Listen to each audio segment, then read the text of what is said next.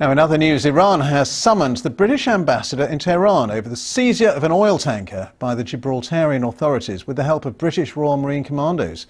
The Marines flew to Gibraltar overnight in order to lead the operation to board the tanker, which is suspected of breaking EU sanctions by taking crude oil to Syria. Well, the Chief Minister of Gibraltar spoke earlier on about the incident.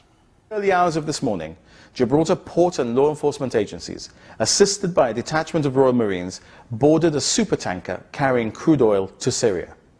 We have detained the vessel and its cargo. This action arose from information giving the Gibraltar government reasonable grounds to believe that the vessel, the Grace 1, was acting in breach of European Union sanctions against Syria. In fact, we have reason to believe that the Grace 1 was carrying its shipment of crude oil to the Banyas refinery in Syria. That refinery is the property of an entity that is subject to European Union sanctions against Syria. Let's talk now to our defence and diplomatic correspondent, Jonathan Marcus. What led to British Marines being flown out to Gibraltar to take part in this boarding operation? Well, all the indications are, and certainly we have this from a senior Spanish official, that the tip-off, the intelligence, if you like, came from the Americans. And that probably is one of the reasons why the Iranians are so angry. As you heard there, the ostensible reason for seizing the vessel, the legal reason for seizing it, is the belief that it was heading to Syria. Syria has been under European Union sanctions since at least 2011. Many of those relate to elements of its oil and petroleum industry. The belief was that this was heading to a refinery which was owned by one of the sanctioned entities. But it is, of course, apparently the first time a European Union country has seized a vessel in this way, and the Iranians, I think, are very angry. They've called in the British ambassador in Tehran, summoned him, and certainly it looks as though they probably believe that this is much more an element of what they see as the American maximum pressure campaign to force them into a new nuclear deal. The Americans, of course, having walked away from the existing one. And it comes at a time when relations between Britain and Iran are already pretty bad, the imprisonment of Nazanin Zaghari Ratcliffe and so on. Well, absolutely. And of course there are particular tensions between Britain and Iran, and indeed the European Union generally and Iran over this nuclear deal. In essence, what the Iranians are saying to the Europeans is, we want to stay in the nuclear deal, but we're suffering under the American sanctions pressure. You've got to take action to relieve that pressure, to improve trade between your companies and Tehran. The Europeans are making an effort, in a sense, to do that, but none of the experts I speak to believe that there is any way the Europeans can really address the pressure, particularly on the oil industry. Now, another set of the Iranians have already broken one limit set by that nuclear agreement a few days ago. They're threatening to break more of its terms this coming Sunday. And so I think this crisis has to be seen very much in that context. The Iranians are very cross. They're trying to send a clear message to the Europeans. Time is running out to save this agreement. You, the Europeans, have to do more to relieve the economic pressure.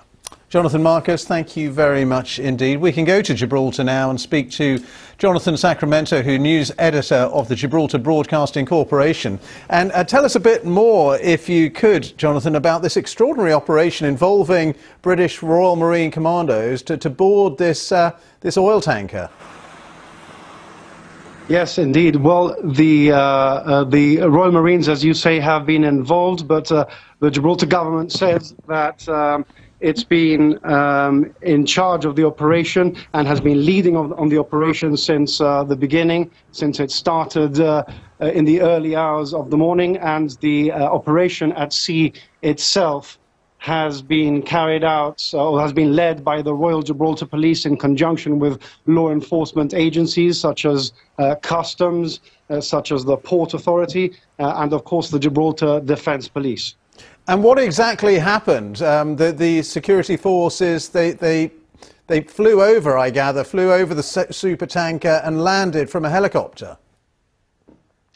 The Royal Marines did. The Royal Gibraltar Police and the Gibraltar Defence Police approached the vessel by sea on board two of the local law enforcement vessels. It is understood that the Royal Marines were deployed onto the vessel via what is known as a fast rope from the helicopter. And one Royal Gibraltar Police officer, senior officer, we understand, just seconds after the Royal Marines landed on board the vessel, was also airlifted from the Royal Gibraltar Police vessel, Sir Adrian Johns, onto the deck of the onto the Grace 1. And a pretty unusual operation generally, and it's obviously caused quite an international incident. Iran is absolutely furious with what happened. Yes, indeed. That's what we hear from the international news. Of course, I'm a local broadcaster, and I could tell you about what's happening here on the ground. But as regards, of course, Iran and the diplomatic fallout from it, I think that's not something I can possibly comment on. Yeah, all right, good to talk to you. Thank you very much. Jonathan Sacramento there from the Gibraltar Broadcasting Corporation. Well, joining me to discuss this is Professor George Joffe, Middle East specialist at the School of Oriental and African Studies. He's live from North London. Thank you for being with us. It sounds like Britain has wandered into one heck of a diplomatic incident here. Well, I think it's almost inevitable because given our relationship with the United States and given, too, the way in which Britain is determined to push forward the sanctions regime, we are bound to intervene. The real problem, though, is going to be with Spain. Yes, and tell us more about your take on that. Well, the problem there is if you know the area around Gibraltar, getting into Gibraltar Harbour is extremely difficult because it's an enclave surrounded by Spanish territory. And that means that almost inevitably a supertanker, the kind this was, will have intruded on Spanish territorial waters. Now, we don't know whether the Spaniards gave their permission. It seems from the statement from the Spanish Foreign Ministry they didn't.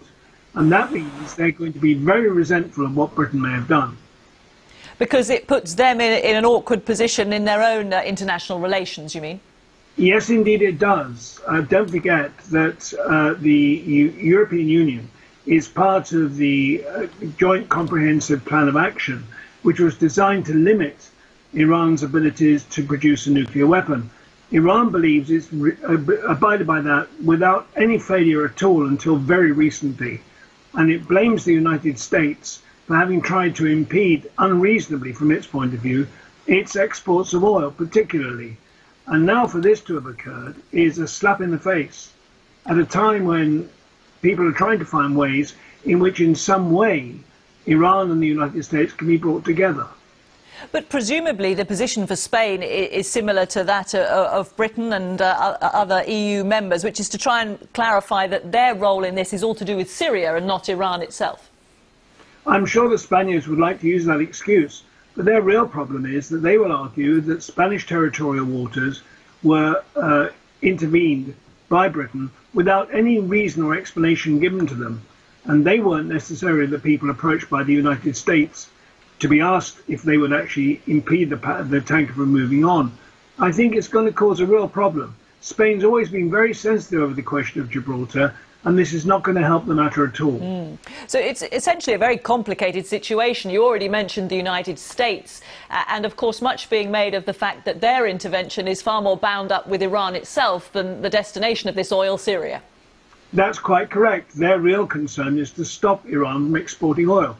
Iranian oil exports have dropped from 2.1 million barrels of oil a day down as low now as 500,000 barrels. And that's a catastrophe in terms of the situation inside Iran itself, where inflation's taking off, where there's a real crisis over supplies, and the Iranian government is getting increasingly angry. And just a final thought, of course, all of this then playing into what is becoming a pretty immense power struggle between the US and Iran. Well, that's been going on for a long time, and don't forget the United States is supported not only by the Gulf states but by Israel too over this. And they believe that they can force Iran to change its policies. I think they're quite wrong. What's really going to happen is the Iranians are going to get increasingly irritated, and opportunities for some kind of negotiated solution are going to decline very rapidly now. Dr. George Joffe from SOAS, thank you very much indeed for your time this evening. You're welcome. This is BBC News. I'm Chris Rogers. The headlines at 8. A British-flagged oil tanker has been seized by Iran's Revolutionary Guards, according to Iranian state television. Iranian media says it was captured in the Strait of Hormuz for breaking international maritime rules. The Foreign Office says it's urgently seeking further information.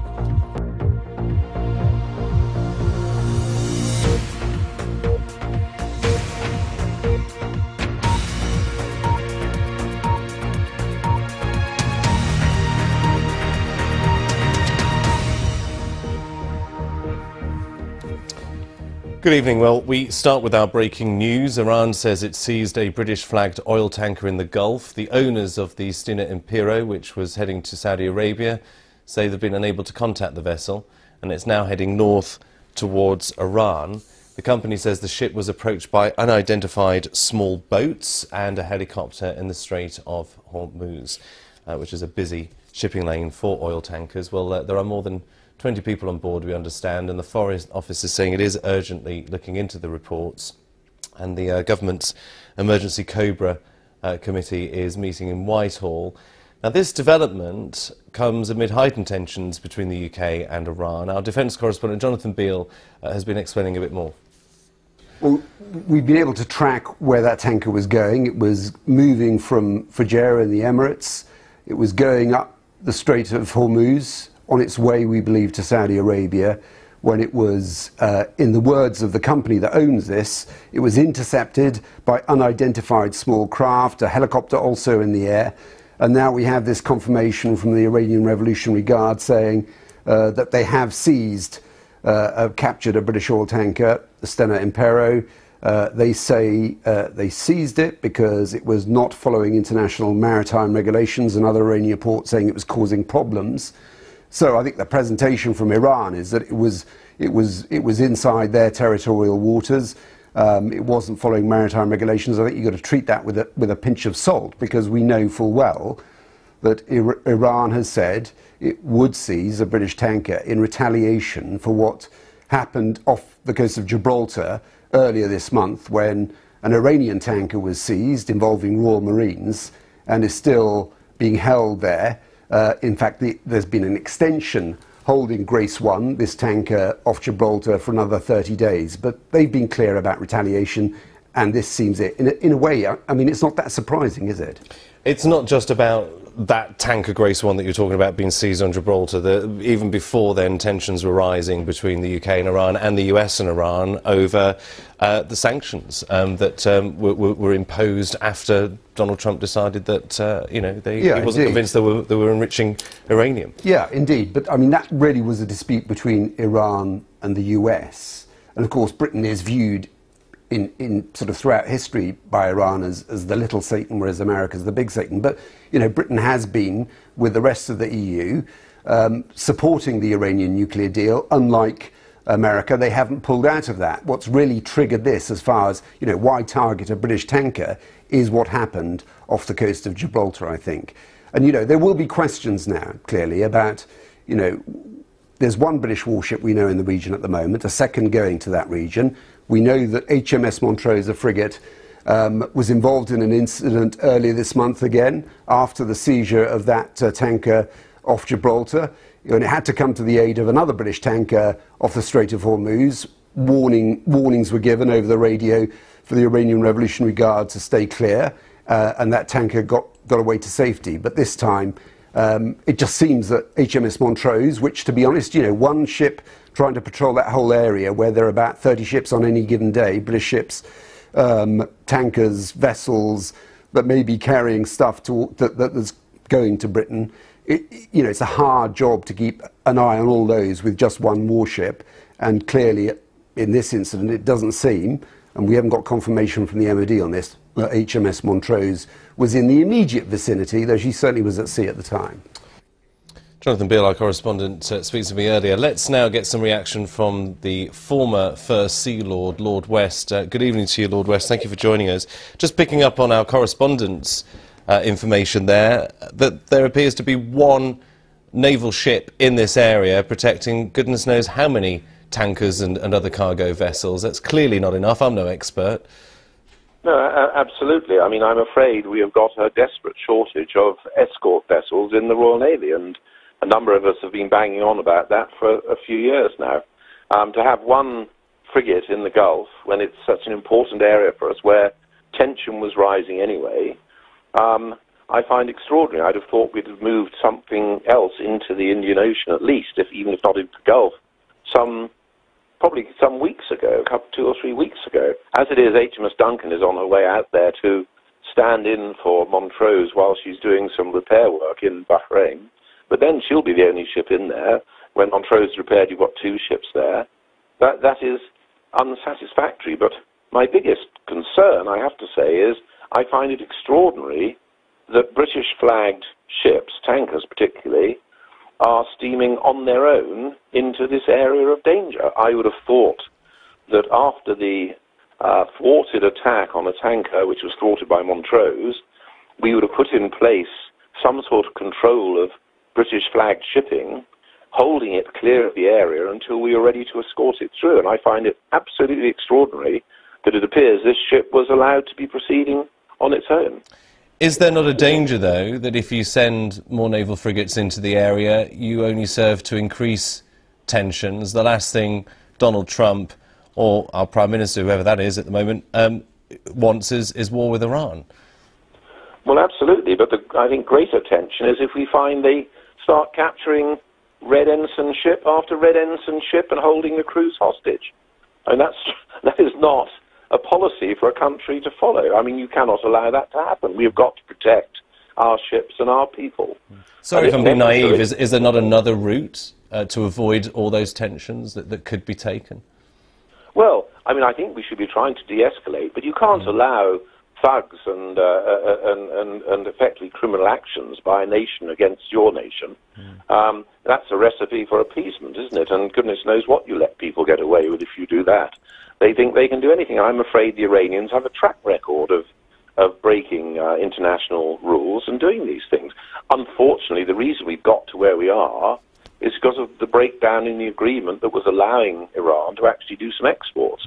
They are really hurting now because Trump has ceased recognizing that agreement, and they are casting around and thrashing around to try and show, look, if you don't come up with the goods and try and have some agreement with us to let us export things, we are able to stop and cut your trade routes. And I'm afraid that's why this has happened. But it doesn't mean you mustn't look after your own ship and your own people. I mean, just bearing in mind there isn't a free press in Iran, can I just read you a press release from Iran's Tasnim news agency, which says that the tanker, the Stena Impero tanker, was seized for not observing 3 regulations. The British tanker had shut down its GPS system, contrary to international marine laws and regulations, and instead of passing through the entranceway in the Strait of Hormuz, the Persian Gulf, it was going through the exit, which could have caused accidents with other vessels. It said that it's also been seized because the tanker had ignored warnings by Iran. So they're saying it's got nothing to do with the fact that one of their tankers has been seized by Britain in Gibraltar.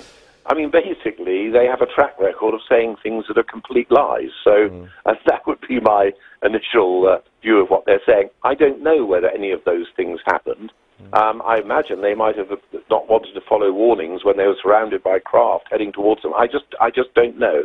But there is a track record of lies. This fits in with a pattern. You know, they tried to stop a ship when it was stopped by Montrose.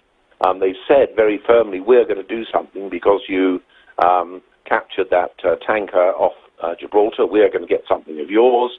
They've made it very clear they're going to do it. And they will just lie. I mean, they will lie about why and what they've done. But the bottom line is they want to get a red duster ship in their hands, which they will then use as leverage. We know they like having hostages. They did the same to the Americans from their embassy years ago.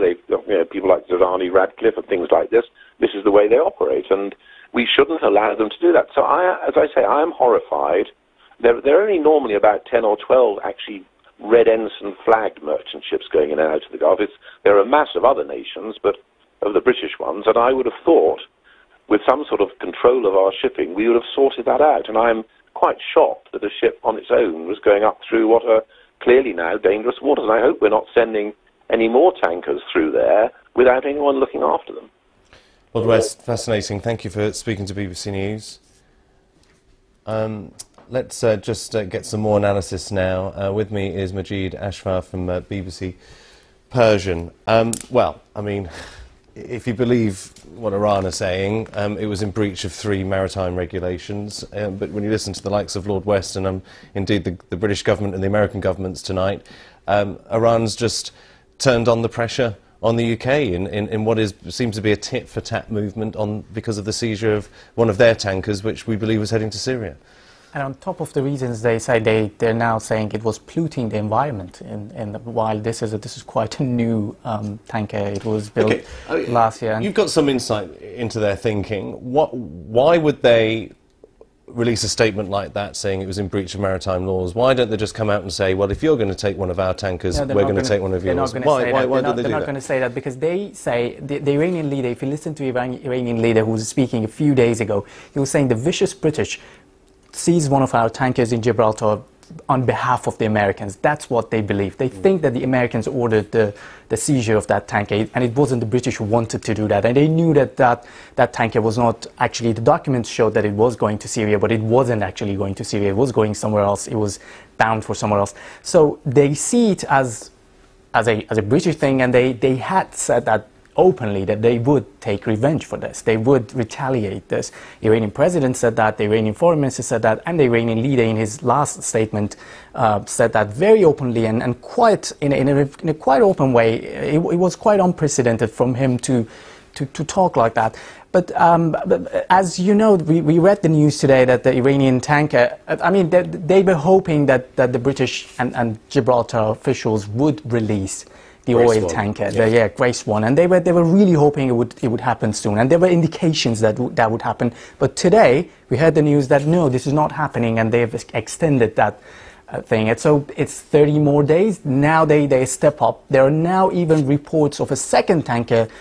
We're not sure about that. It's not confirmed, but Iranian news agencies are now saying that. We don't know which. Second tanker that's been seized. It's the Iranian news agency saying that. We're not sure about that yet, but it takes time to confirm and see what has been happening. But as you know, tensions are quite high there. And with what we've seen last night, with the Iranian drone being shot down, they deny it, you don't know. So there is this war of words, this rhetoric going on, which you cannot somehow confirm from any of the sides. How are they likely to react if there is a larger British, even American naval presence in the Gulf to protect these tankers? I guess the US and the British presence in the region is the biggest since the Iran-Iraq war 3 decades ago.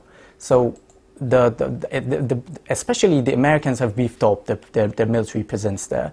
They're now calling for a coalition of warships to escort their oil tankers there because they know that they don't have security there. If you take a look at the route that this tanker today was taking, we see that it nears the Larak Island, which is where the corridor to Iranian waters, and that's where it changes its route. And all the tankers we've seen, Rhea, which was seized last week, but then Iranians announced it like yesterday, and they have come up with different explanations on that. Once they said, oh, it was out of order, they had problems, we went there, mechanical problems, we went there, and then they said, no, it was a smuggling some oil. So they come up with all types of explanations, and there's no way to verify whether these things are true or not. Majid, do keep us up to date. Many thanks for speaking to us for now. There has been a statement regarding the Iranian seizure of a British tanker from the National Security Council in America. They say, we are aware of reports that Iranian forces have seized a British oil tanker. This is the second time in just over a week the UK has been the target of escalatory violence by the Iranian regime. The United States will continue to work with our allies and partners to defend our security and interests against Iran's malign behaviour. So that from the National Security Council. Calls tonight for more protection for British interests in the Gulf, as tensions certainly do seem to be rising between the United Kingdom, the USA and Iran. We're going to find out how this story and many others, of course, are covered in tomorrow's front pages. Newsrooms around the country will be scrambling around to get that into the final editions or the first editions tonight. So we'll see how they get on by about 10:40. That's our first review of the papers. Then 11:30 this evening. And our guests joining me tonight are the Mirror's Head of Politics, Jason Beattie, and former Conservative advisor, Mo Hussein. Do join us. We're just returning to our breaking news. A British-flagged oil tanker has been seized by the Iranian Revolutionary Guards. The British government is in a Cobra Committee emergency meeting. We are now getting unconfirmed reports of a second British tanker being seized in the Gulf by Iran. The second oil tanker, called Liberian-flagged Mesdar, I think that's how you pronounce it, it turned sharply north towards Iran's coast after passing westward through the Strait of Hormuz in the Gulf. And the turn took place at about 1600 GMT. Now, the data showed about 40 minutes after a similar course shift by the first tanker that was seized. So there's no immediate word from the guards about the second tanker or from the operator of the second tanker and what had prompted the change in direction along this vital international oil shipping route. There is criticism tonight here on BBC News that the government should have more naval vessels protecting British interests in the Strait of Hormuz. Now, this seizure of the first oil tanker, we don't know if there has been a second, we still need that confirmed, comes just hours after the British government announced that it will continue to hold and seize Grace 1, an Iranian-registered oil tanker that Britain believes was heading towards Syria, breaking EU sanctions against delivering oil to the Assad regime, something Iran denies. But that tanker, Grace 1, will continue to be docked in Gibraltar for another 30 days. Iran did promise that there would be revenge for the seizure of that tanker, and it seems we're seeing it tonight. Well, let's get more now on our breaking news tonight. Iran says it seized a British-flagged tanker in the Gulf. It says the Stena Impero was stopped because it was not observing international maritime rules. The company that owns the tanker says it was approached by unidentified boats and a helicopter while in international waters. A second vessel is now reported to have turned sharply north towards Iran after passing through the same area. I got reaction from the former British ambassador to Iran, Sir Richard Dalton, after the first tanker was seized. Well, I'm very surprised that the owners of this tanker decided to send it through the Straits of Hormuz just a couple of days after explicit threat from the leader of Iran, Ayatollah Khamenei, of retaliation for what Ayatollah Khamenei described as British piracy in Gibraltar. Furthermore, unlike the tanker which had Montrose shadowing it on that previous occasion, there seems to have been no British naval vessels in reach. So it's easy to say, but it does look like a rash act on behalf of the owners of this vessel to send it through at this particular time. Of course, Iran should not have done it. This tanker, the latest incident, took place in an international waterway, but it's a measure of Iran's desperation at the state of its economy and the state of its relations with the rest of the world over the nuclear agreement, as your correspondent was saying, that they are now so trigger happy. And it's something urgent has got to be done to talk the Iranians down and to secure flexibility from all those involved in implementing the nuclear deal, including the United States, in order to de-escalate these very serious tensions. Well, let's just remind you of the latest developments regarding this story. We understand that Donald Trump has said to reporters outside the White House, we may be able to bring you that clip very shortly, that he intends to speak to the UK, who are currently in a Cobra emergency meeting discussing this. This is not just about tankers being seized by Iran in response to an Iranian tanker being seized by Britain, of course. This is about the Iran nuclear deal, which collapsed under Donald Trump's presidency, saying that he didn't believe Iran would abandon its nuclear ambitions, and therefore implemented the sanctions that should have been lifted in return for Iran abandoning its nuclear ambitions. Anyhow, what's happened since then is a tanker called Grace 1 was seized by British Marines because it was believed it was on its way to Syria to deliver oil to President Assad, which is against EU sanctions, in breach of EU sanctions. Iran deny that, but they haven't shown any proof to back up that denial. As a result, Grace 1, the tanker, remains in Gibraltar and will do, it was announced today, for at least another 30 days. So tonight, reports that 2 tankers have been seized in the Gulf by Iran, British tankers, British crew on board. This is what President Trump had to say to reporters when he heard the news. Well, as you know, we have a very close alliance with the UK, and we always have. We heard that. The United States has very few tankers going in because we're using our own energy now. We've made a lot of progress over the last 2.5 years. So we don't have very many tankers going in, but we have a lot of ships there that are warships, and we'll talk to the UK, and we have no written agreement, but we have an agreement. They've been a very great ally of ours. So we heard about it. We heard it was 1, we heard it was 2. And we'll be working with the UK. They'll have a new Prime Minister soon, which is a good thing. And we'll be working with the UK. But we have no written agreement, but I think we have an agreement which is long-standing. President Trump speaking to reporters just a few moments ago. We understand the Foreign Office are, of course, investigating exactly what's happened. We know there were 23 crew on board the first tanker to be seized by Iran. Unconfirmed reports a second tanker has been seized. We don't know how many crew, we don't know the details of the crew of that tanker, but what we do know is that it's sharply made a turn towards Iran in the same area the first tanker was seized.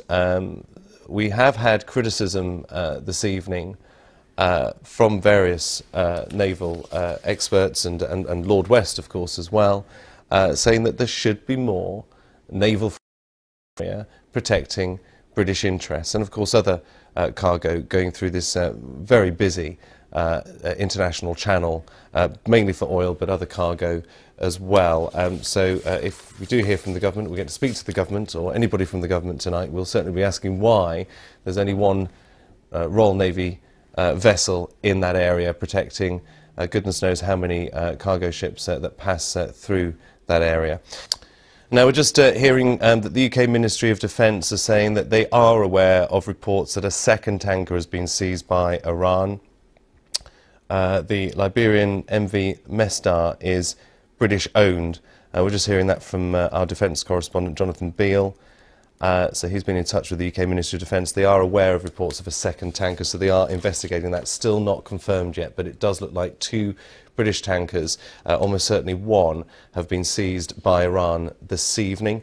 We'll keep you updated here on BBC News, live updates on the BBC News website as well. But now it's time for the last programme in this series of Newswatch. Here's Samira Ahmed. Hello and welcome to World News Today. We start with some breaking news, and Iran's Revolutionary Guard say they have seized a British-flagged tanker in the Gulf. Iran says the Stena Impero was stopped while passing through the Strait of Hormuz on the grounds that it was not observing international maritime rules. The Stena Impero was bound for Al Jubail in Saudi Arabia, but it appears to have taken a sudden turn into Iranian waters this afternoon. It was last tracked heading towards the Iranian island of Keshem. The company that owns the tanker has confirmed that it was approached by unidentified small boats and a helicopter while it was still in international waters. It has since been uncontactable. We also have early reports that a second UK-operated tanker sailing under a Liberian flag also made a sharp turn towards Iran in the Persian Gulf. Let's get more now on the situation. Joining me is our defence correspondent, Jonathan Beale. Jonathan, welcome to you. What more do we know about this first tanker and also the official government reaction here in the UK? Yeah, so we know definitely that one tanker was taken, Stena Impero. That's been confirmed by the Iranian Revolutionary Guard, even though the company says it was in international waters. The Revolutionary Guard is saying that it was not obeying maritime rules, in other words, was straying into their territory. I think you've got to take that with a pinch of salt. But also, importantly, seems to be confirmation from the Foreign Secretary now that a second tanker has been taken. This is a Liberian flag tanker, the MV Mesdar, but British owned, we understand. That was taken this evening. And this statement from Jeremy Hunt, the Foreign Secretary, saying, "I'm extremely concerned by the seizure of these two naval vessels." He says that the ambassador in Tehran is in contact with the Iranian Ministry of Foreign Affairs to resolve the situation. These seizures are unacceptable, he says, and it's essential that freedom of navigation is maintained. We understand that none of the crew, we know that there were 23 crew on board Stena Impero. We don't know how many crew on the second ship, but none of them are believed to be British citizens. But clearly, I mean, Britain is deeply involved in this now. And we know that this was a warning that Iran made, because earlier this month, British Royal Marines were involved in seizing an Iranian oil tanker off the coast of Gibraltar. Iran sent a very clear message that they would retaliate, and this is the retaliation. Meanwhile, the wider context of this is not just that, but we've also had another event in the Strait of Hormuz, the US shooting down an Iranian drone, the Iranians saying, no, you didn't. So just explain how that fits into the wider picture. Yeah, I think you've got to separate them slightly, in that clearly tensions rose with Iran, have been rising ever since America pulled out of that international nuclear deal and imposed much tougher sanctions on Iran. Britain and France, Germany have not done the same. They are trying to keep that deal together, but it's clearly fraying at the edges.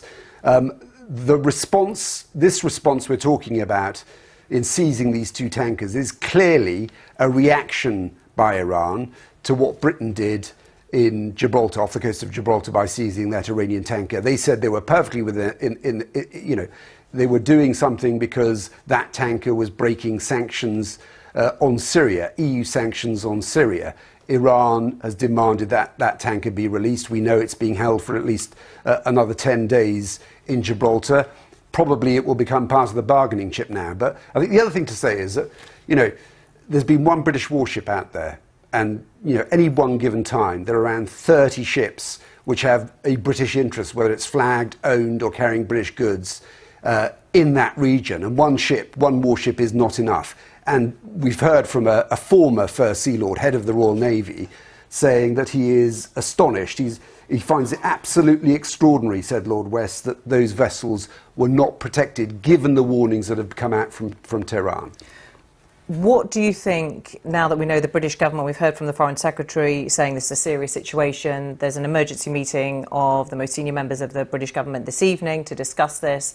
What options are on the table? How do they try and de-escalate or at least resolve this situation now?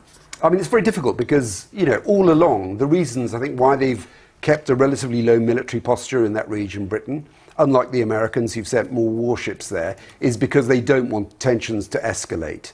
They want Iran around the negotiating table about that nuclear deal, for starters. They want to resolve the issue of the ship that was seized off Gibraltar.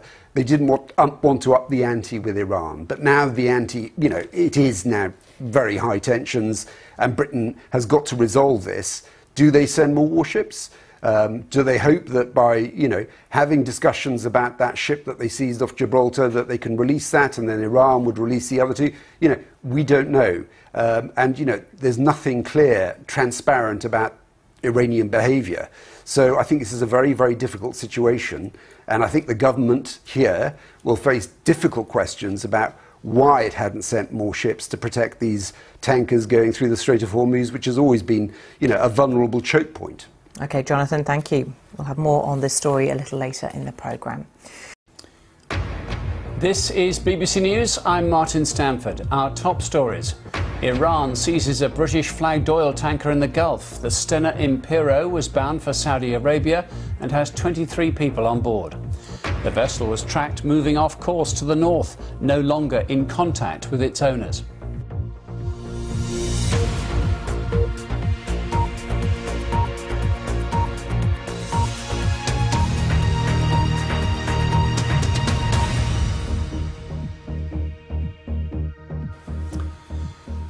Iran has reported that it's captured a British oil tanker in the Strait of Hormuz. The Stena Impero was bound for Saudi Arabia when the owners say they lost contact with the vessel.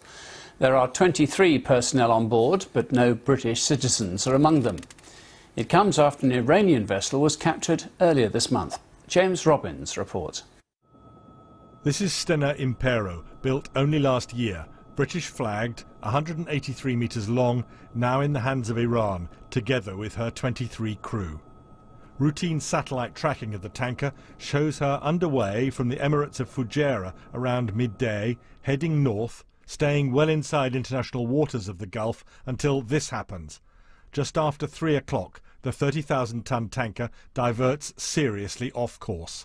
Her last known movement was around 4 o'clock inside Iranian waters. The owners, Stena Bulk and Northern Marine Management, say in a statement, Stena Impero was approached by unidentified small craft and a helicopter during transit of the Strait of Hormuz while the vessel was in international waters. We are presently unable to contact the vessel, which is now heading north towards Iran. There are 23 seafarers aboard. There have been no reported injuries, and their safety is of primary concern to both owners and managers. And then news tonight that a second ship had been seized, the Mesdar, Liberian registered. It has now been released. The Foreign Secretary Jeremy Hunt condemned the seizures as unacceptable, saying he was extremely concerned. And President Trump confirmed the news. So we don't have very many tankers going in, but we have a lot of ships there that are warships, and we'll talk to the UK, and we have no written agreement, but we have an agreement. They've been a very great ally of ours. So we heard about it. We heard it was 1, we heard it was 2, and we'll be working with the UK. These are pictures released by Iran, said to show boats of the Islamic Revolution Guard Corps circling another vessel, the Riyah, in recent days. The Guard Corps appear to use these armed boats and sometimes helicopters to force ships into their waters. Their efforts to seize British vessels were intensified after Royal Marines and Gibraltar Police boarded and seized a tanker, Grace 1. It was carrying Iranian oil in Gibraltar waters, suspected of heading for Syria in defiance of EU sanctions. Iran called this piracy, but that's dismissed as nonsense by Britain. That was followed by an incident in the Gulf when the British frigate Montrose moved in to protect the tanker British Heritage in the Gulf. But the threat to British vessels was spelt out earlier this week by Iran's supreme leader. Evil Britain commits piracy and steals our ship. It's an act of piracy. Of course, the Islamic Republic will not leave such evil deeds unanswered. There will be a response at the appropriate time and place. So the Iranian Guard Corps will consider today's seizures a significant victory in a crisis which has been escalating for months. A former head of the Royal Navy, Lord West, says Britain simply has too few ships to provide escorts for merchant vessels. My biggest concern, I have to say, is I find it extraordinary that British-flagged ships, tankers particularly, are steaming on their own into this area of danger. I mean, I think we should be trying to de-escalate, but you can't allow thugs and effectively criminal actions by a nation against your nation. With American warships the dominant naval force in the Gulf, British cooperation with Washington will be key if protection of a vital trade route is to be improved. But for now, the immediate focus will be on getting Iran to free the Stena Impero and her crew. James Robbins, BBC News. Well, the UK's Foreign Secretary Jeremy Hunt has condemned the seizure of the British tanker. He said Britain is pursuing diplomatic efforts to resolve the situation. I have spoken to Secretary of State Pompeo in the United States earlier this evening about the situation. I've tried to talk to Foreign Minister Zarif of Iran, but I understand that he's in a plane, so I will speak to him as soon as I can. This is completely unacceptable. Freedom of navigation must be maintained. We will respond in a way that is considered but robust, and we are absolutely clear that if this situation is not resolved quickly, there will be serious consequences. Well, I spoke just a short while ago with the CEO of the UK Chamber of Shipping, who's calling on the UK government to do whatever is necessary to secure the return of the 23 crewmen of the Stena Impero. We're extremely concerned at the latest developments, which represents a serious escalation of the situation. I think what is needed at the moment is cool heads to de-escalate the situation. And whilst that is taking place, we urge the authorities to do what is necessary through diplomatic channels for the swift and safe release of the ship and the vessel. Lord West, a Navy man like yourself, has said it's ridiculous, the level of protection for either UK flagged or UK owned vessels. Do you agree with him? Well, the Royal Navy ships in the area clearly can't be in more than one place at any one time. I see this very much as an international concern because the shipping, the trading that's taking place in the region is international by its very nature. So what's needed is an international effort to try and bring the situation back down under control and allow for the freedom of navigation for ships and seafarers to continue plying the waters of the region. Well, we've got US warships there. We've got, I think, one UK warship. Should there be more? Well, we would like to see the situation de-escalate, but we would also like to see the security of our ships and seafarers guaranteed and confidence return so that they can carry on trading as they're used to. If what's needed to guarantee that safety is more ships, then we would be supportive of that move. You also don't quite know who you're fighting here, or who you're dealing with here, I should say, in the sense of these kind of actions might be by Iranian government agencies, they might be by Iranian armed forces. It's a complex set of circumstances you're having to deal with. It is very complex indeed, which is why the top priority has to be de-escalation and resolution through peaceful means. And in the meantime, the swift return of the sailors and the ship in question. Well, in that case, would you suggest that the Gibraltar authorities release the other vessel, which is thought to have been maybe the catalyst for these kind of tit-for-tat exchanges? Well, that's very much a political decision, which I won't comment on. But I wouldn't draw too many parallels between the legitimate arrest of a vessel in contravention of EU sanctions on the one hand, and the diversion and arrest or hijack of a vessel going about its legitimate business in the international waters of the Straits of Hormuz. Bob Sanguinetti speaking to us a little earlier. Well, that's a UK spokesman. Let's get a North American perspective. Let's bring in Peter Bowles, joining us from Los Angeles. Peter, the President clearly being kept well informed as what's going on. Yes, and he was very quick to respond to the events of the last few hours. He was leaving the White House for his weekend retreat, and he was asked about what had happened in the Gulf, and he referred to the special relationship, the long-term special relationship between the US and the UK, which he described as a close ally. He said the US had plenty of military ships in the region, and by implication was offering whatever help the US could give to the UK in this situation. And of course tensions have been rising considerably in the last few days, indeed months, between the US and Iran. Most recently the war of words over drones, and according to Mr. Trump, just last month the US came within about 10 minutes of a military strike after Iran shot down one of its drones, and then just in the last few days the US claiming to have shot down an Iranian drone, although the Iranians say that they have no knowledge of that. In London, we're keeping an eye on what British politicians and military might be doing. Any word from the Pentagon, as far as you're aware?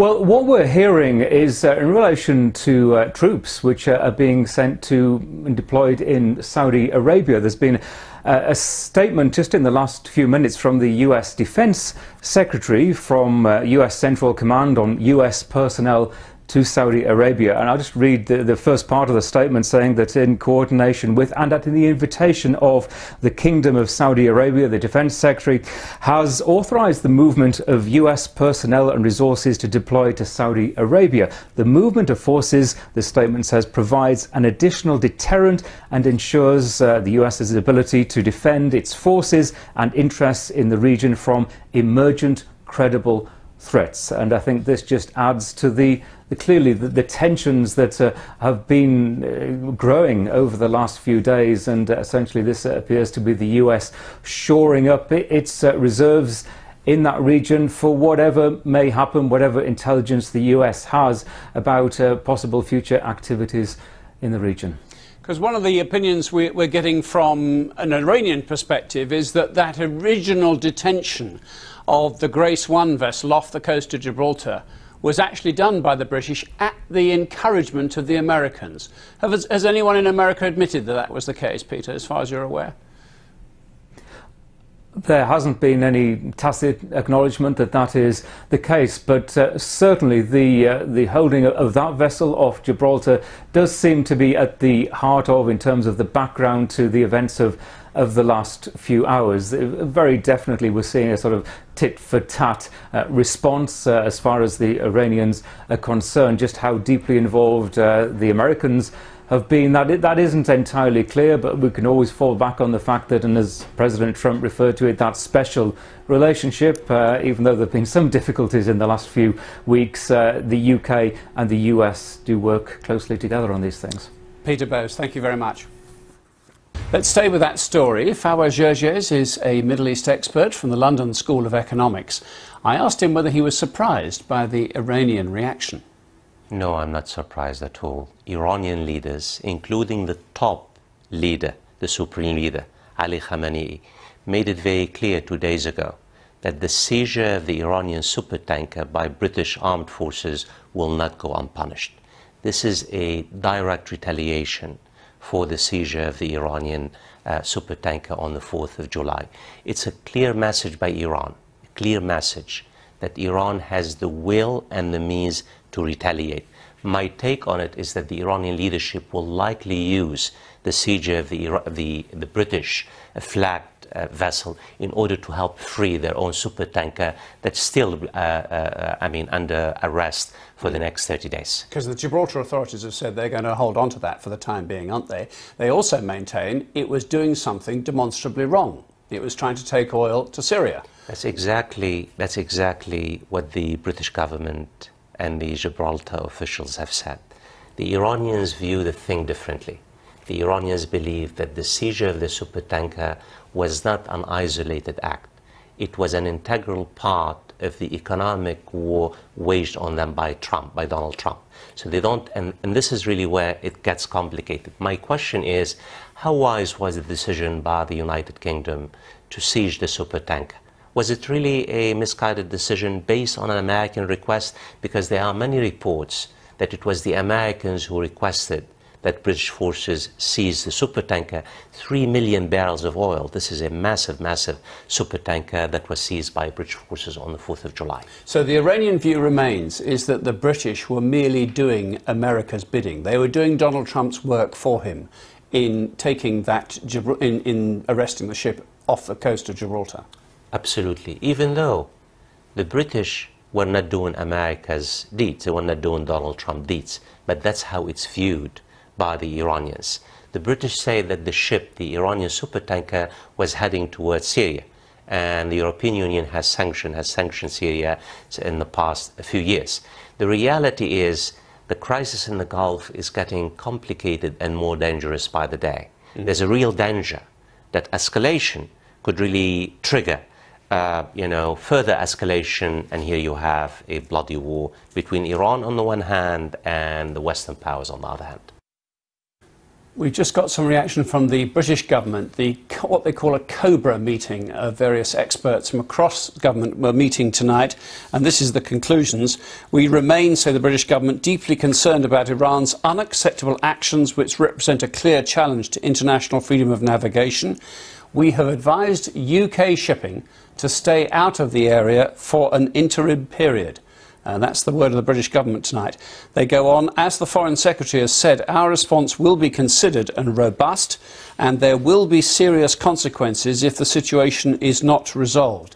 And the final sentence of the statement, we remain in close contact with our international partners.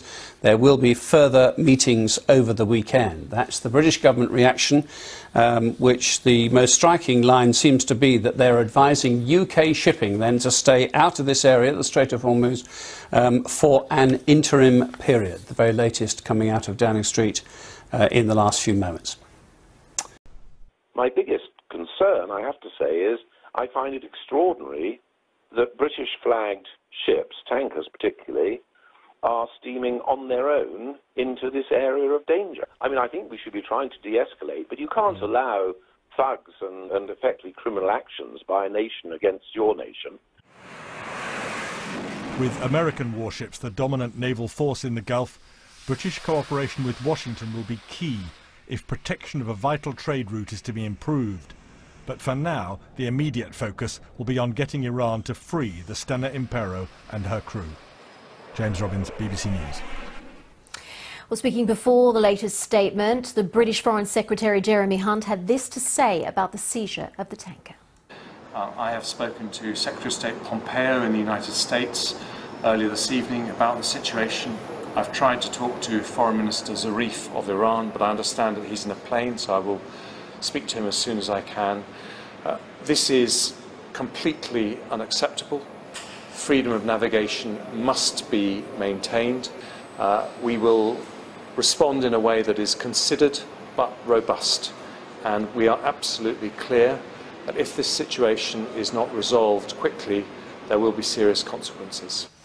Jeremy Hunt there. Well, with me, Simon Jones, who's been following that COBRA meeting that has just finished up. Can you tell us more about this latest statement from the British government? Yes, the government's emergency committee, known as COBRA, met well into the night, showing how serious they're treating this situation. And they have released a statement after that meeting. They're describing the seizure of the British tanker as completely unacceptable. They say it goes completely against international maritime rules. They say they're deeply concerned about tensions in the region. And interestingly, they're saying that they're suggesting that British shipping should stay out of that area for the time being, which is quite a development when obviously there are a large number of tankers passing through, particularly in the international community. There's also in this statement talk again of a robust response and of consequences for Iran. What it doesn't spell out is what exactly they mean by that. They're not spelling out any sort of deadline. They're not saying to Tehran, you've got to return this tanker by this particular time. I don't think they want to escalate things in that way, but talk of consequences, but not really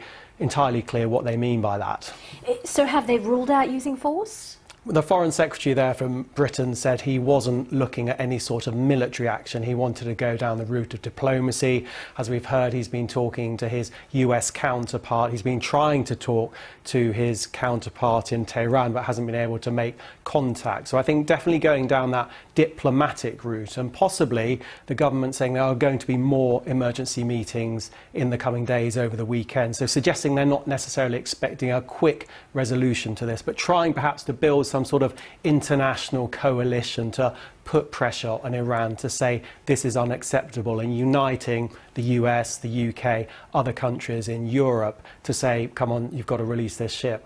This does come at a very awkward time for the UK government. Yeah, British politics very much in a state of turmoil. Jeremy Hunt, who we heard from there, is one of two contenders to become a new Prime Minister for Britain, which is going to be announced next week. So there's some speculation that Iran has chosen this moment to act because the British government is in this state of flux. Some are saying pretty weak at the moment. There's a lack of leadership from the top, with the current Prime Minister Theresa May passing her last few days as Prime Minister. So it's possible that Iran saw this as a moment to try and escalate tensions, but certainly there's a deep concern in the British government, and we're expecting more of these emergency meetings in the coming hours and days. All right, Simon Jones, thank you very much for giving us analysis there on the UK side. But joining me now is our North America correspondent, Peter Bowes, for more of what's happening in the US. Peter, we've actually essentially seen a tit-for-tat, essentially, an escalating tit-for-tat between Iran and the US. Yes, and this seems to have been going on for a number of weeks, especially in relation to the drones that we've been hearing about. And, President Trump, according to his own words, said we came within 10 minutes, at least the US came within 10 minutes of launching military action against Iran after the shooting down of one of America's drones. And then just in the last few days, the US saying that it destroyed one of Iran's drones, although Iran saying that it doesn't know anything about that. So certainly, yes, there is a tit-for-tat feeling about what is going on. But the events of these last few hours, late on Friday, really seem to have ratcheted up the tensions that exist not only between the US and Iran, but of course the tensions now between Iran and the United Kingdom. And we heard from President Trump how he is standing by the United Kingdom, referring to that close relationship, describing the UK as a close ally, talking about the military vessels that the US has in the region, and by implication offering to help the UK in whatever way the UK might want. Although, as again we've been hearing, diplomatic discussions, diplomatic action seems to be the preferred course of action, at least for the foreseeable future. Now, in amongst all of this, we've been hearing about a US troop deployment to Saudi Arabia. Can you explain that and whether it's connected? It seems as if it is certainly connected to the overall tensions and the problems that we're seeing in the Gulf, especially that crucial shipping lane and the dangers that are now posed to vessels in those international waters. And what the US Defense Department has announced is the deployment of troops to Saudi Arabia, where previously for the last few years there haven't been any US troops. We understand 500 in number. Patriot air defense missile systems, the F-22 stealth fighters, will also be deployed to a base in Saudi Arabia, according to the US, to protect American interests, but also to respond to what it describes as credible threats in the region. Is part of the problem here that Iran is essentially playing into Donald Trump's hands, doing what Donald Trump maybe expected or wanted them to do? Well, you could almost turn that around and say that Donald Trump may well feel that he has been proven correct in terms of his attitude towards Iran and what Iran is capable of doing. He's taken a very hard line, of course, pulling out of the nuclear agreement and being really at odds with his European allies and going it alone in terms of that hard line. Of course, the increased sanctions against Iran, and President Trump may well feel as if his action has been shown to be the correct course of action when dealing with a nation like Iran. All right, so Peter Bowes, our North America correspondent, thank you very much for that. Let's get more on that story now with Sarah Vakhshuri, as an energy security and global oil market analyst and the president of her own energy consultancy based in Washington. She joins me now. Sarah, thank you so much for your time. I'm wondering what Iran is trying to achieve here. Is it trying to disrupt the global oil market? Well, not as of now, but Iranian government officials in different occasions before May 2019 that the sanctions were implemented announced that if Iran is not able to sell a drop of oil, then none of the neighbors are going to be able to sell their oils and supply the market. And it seems that the market is going through a more tense situation than many of these oil tankers that are passing through the Strait of Hormuz and also the other waters around this area are facing a serious threat. So what does it mean then for the global oil trade thus far? We've seen some skirmishes. How reliant are we on oil coming from the Middle East? Well, historically, Middle East had lots of ups and downs, and the supply of oil from this region, this is not the first time that there is a threat of interruptions. But we do not think that Iran is going to use the Strait of Hormuz card to close the strait. As of now, it might be the last card to use. But it seems that now it started to flex its muscles and use the tensions that has been created as a message to the world that things could get worse if it's not able to easily have its oil tankers and oil pass through the international waters. Now, the UK, as of this evening, has warned other British tankers to avoid the area. Are there alternative routes other than the Strait of Hormuz so that British tankers and other tankers can travel and transport their oil in a safe manner? Yes, there are other alternative routes, but there is a significant capacity that is passing through the Strait of Hormuz.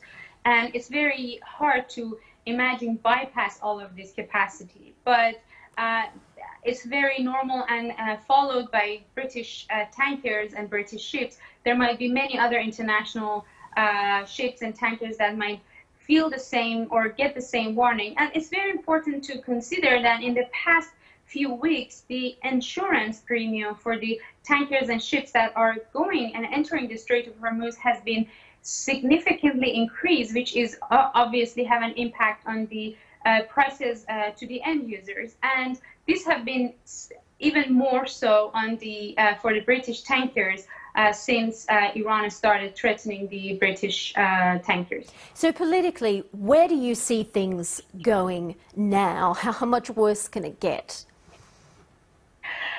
Well, I think that more than many give it credit, things are tense. More than maybe the market seems still has kept its calm. The prices have increased slightly, but it seems that there is a mini war going on in this region, and different parties are trying to test each other's patience and capabilities. And this tit for tat operations that are all affecting the flow of oil and also other goods through the commercial ships and ships and other vessels in this water have all been impacted. And it seems that things are just getting more tense.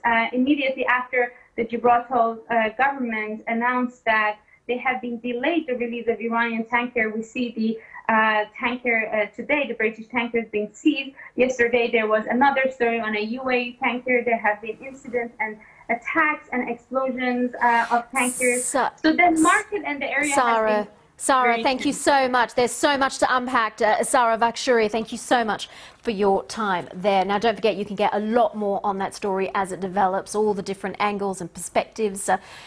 We're all working on it on our website as well. That address is bbc.com/news, or download the BBC News app. It's there. Now, meanwhile, the Pentagon says that the acting US Defense Secretary has authorized the deployment of US troops and resources to Saudi Arabia. It said the move, which comes at a time of heightened tensions in the Gulf, would provide an additional deterrent to what it said were credible threats. The US is understood to be deploying Patriot air defense missile batteries manned by 500 American soldiers. And the Pentagon also plans to send a squadron of F-22 stealth fighters. Now, don't forget, you can get all the latest on our website, the multiple angles and the issues with the tanker, and also the US says a drone was shot down as well. That's all at bbc.com/news.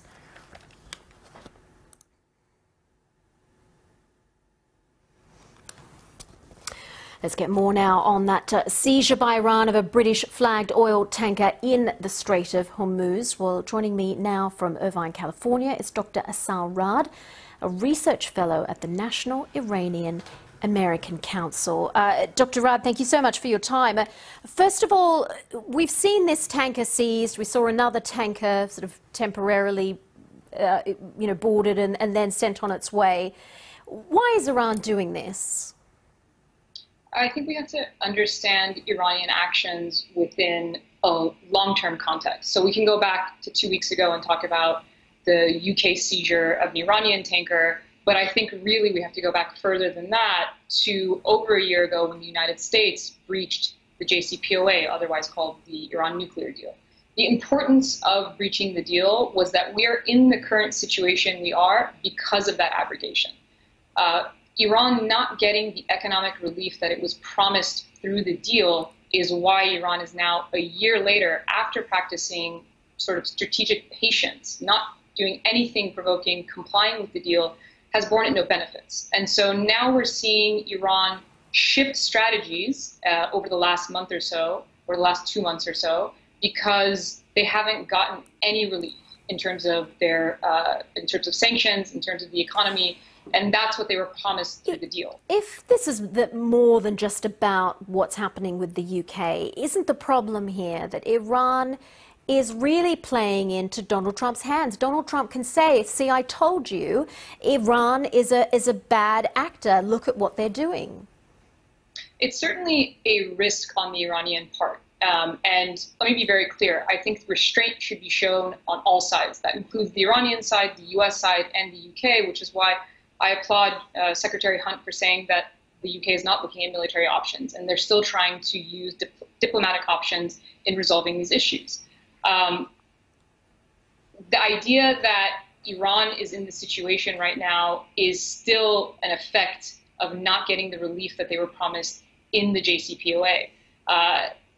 While you could argue that they're playing into Trump's hands, at the same time, doing nothing for a year also got them nothing, right? So they spent over a year doing absolutely nothing, complying by the deal, no provocations, and this particular trade route, the Strait of Hormuz, which is so important and is partially controlled by Iran, had no problems, right? These are all recent actions that have occurred, the seizures of the tanks. It is a very dangerous strategy on the behalf of Iran, because the UK hasn't been supporting thus far what the US has done with the Iran nuclear deal.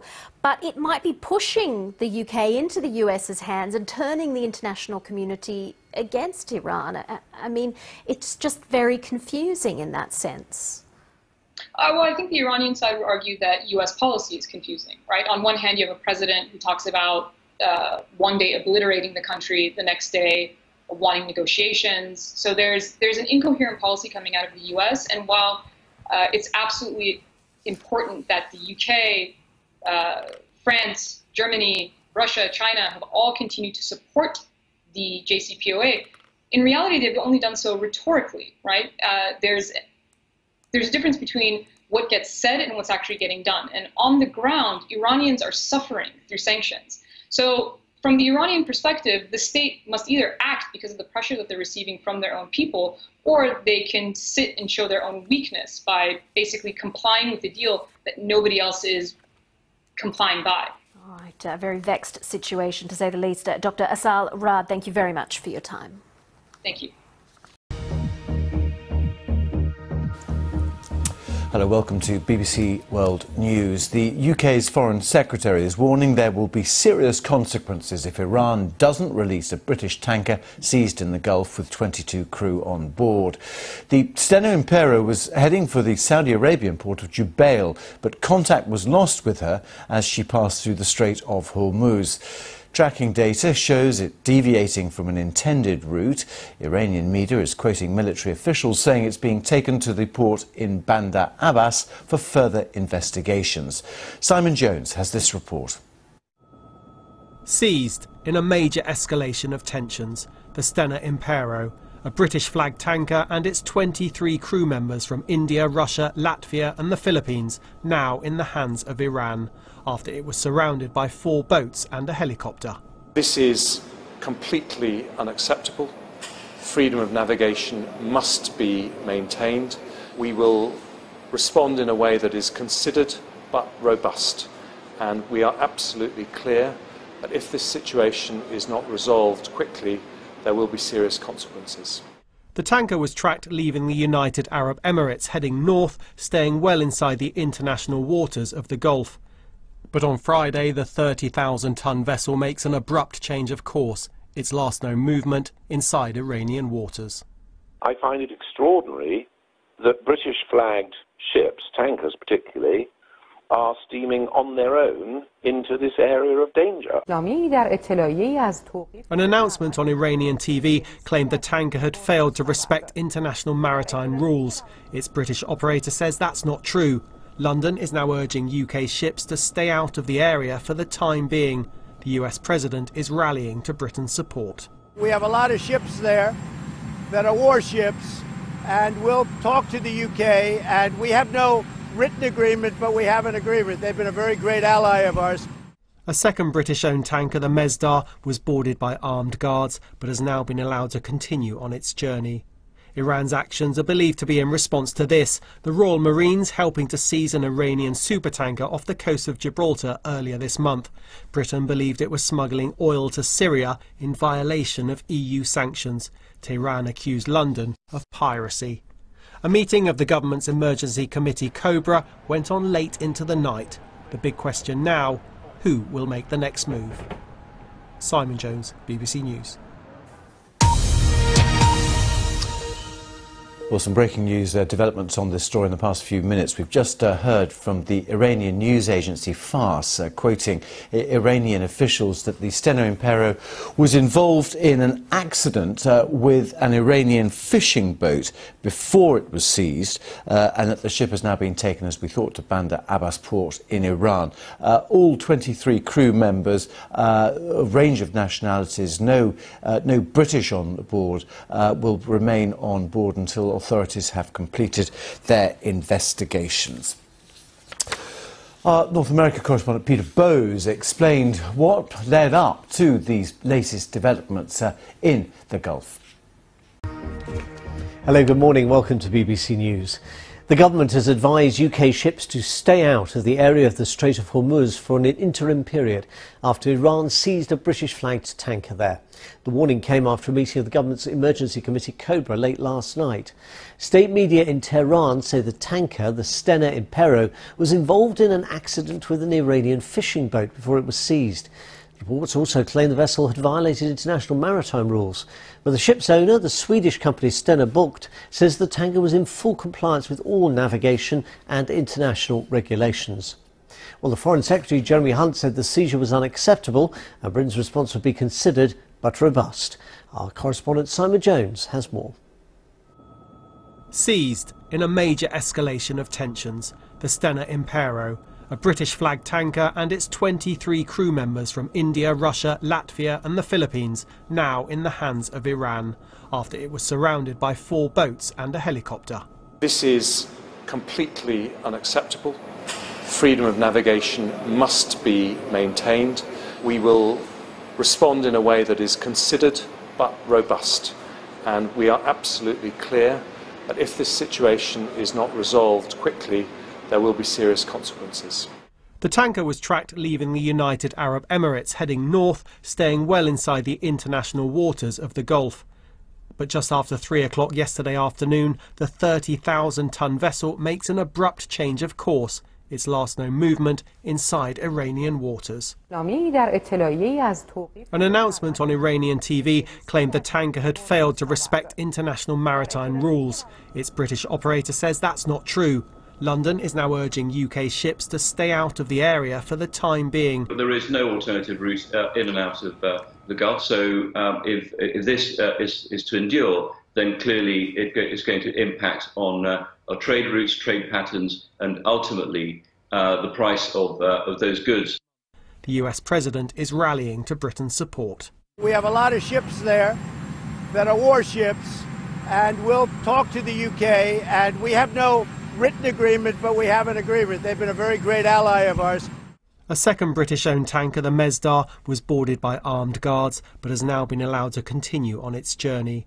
Iran's actions are believed to be in response to this, the Royal Marines helping to seize an Iranian supertanker off the coast of Gibraltar earlier this month.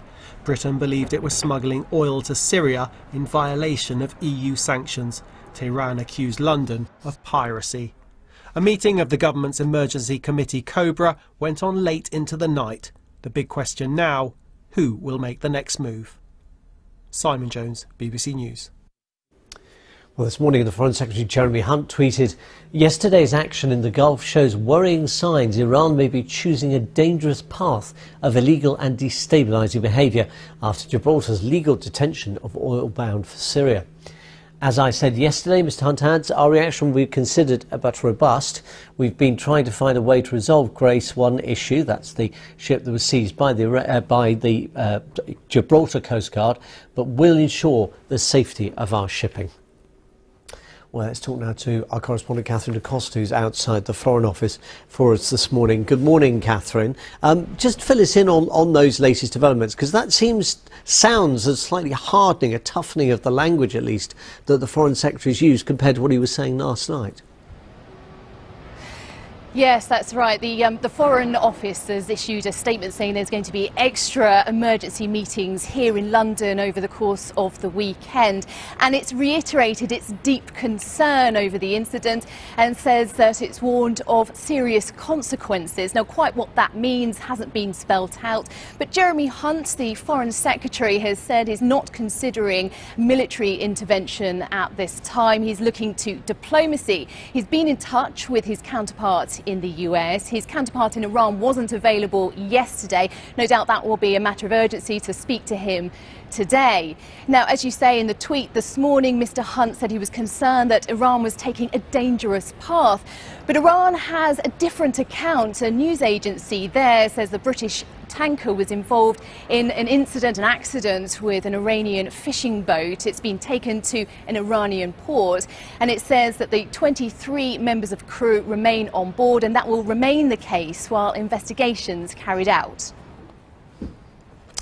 And Catherine, what about how this compares with the previous developments? Because in a sense, some have argued that there were signs that Iran was becoming much more aggressive in the Straits of Hormuz, and have questioned whether the British approach was sufficient to prepare for that. Yeah, some feel that this wasn't unexpected. Tensions flared earlier this month when Royal Marines seized an Iranian tanker that was suspected of taking oil to Syria. That would have breached EU sanctions. In response, Tehran accused Britain of piracy and threatened to retaliate. Now, in the meantime, British troops have been warned not to go down that area, and the US has added extra ships and security in the Gulf. But clearly this is an ongoing situation. It's a very volatile situation, and that looks like it could be a difficult situation to resolve anytime soon. Catherine de Costa at the Foreign Office, thank you very much. Let's talk now to our correspondent in the Middle East, Lena Sinjab, who's monitoring developments from Beirut. Lena, obviously a lot of concern around the Middle East, and particularly around the Gulf countries, those directly affected by the Straits of Hormuz, about any incident there which might be a potential threat to shipping. What's been said in the course of the last few hours about this incident? Well, so far there hasn't been any official reaction from the region or from governments in the region, but of course everyone is watching and in anticipation of what the next move is going to be taken, especially by the Iranian government. Of course, as we just heard from my colleague, that Iran is responding to what happened earlier in the month by the British Maritime, but also this is a moment for the Iranian government to use for leverage of negotiations. Iran is under immense pressure, economic pressure, because of the sanctions imposed by the US.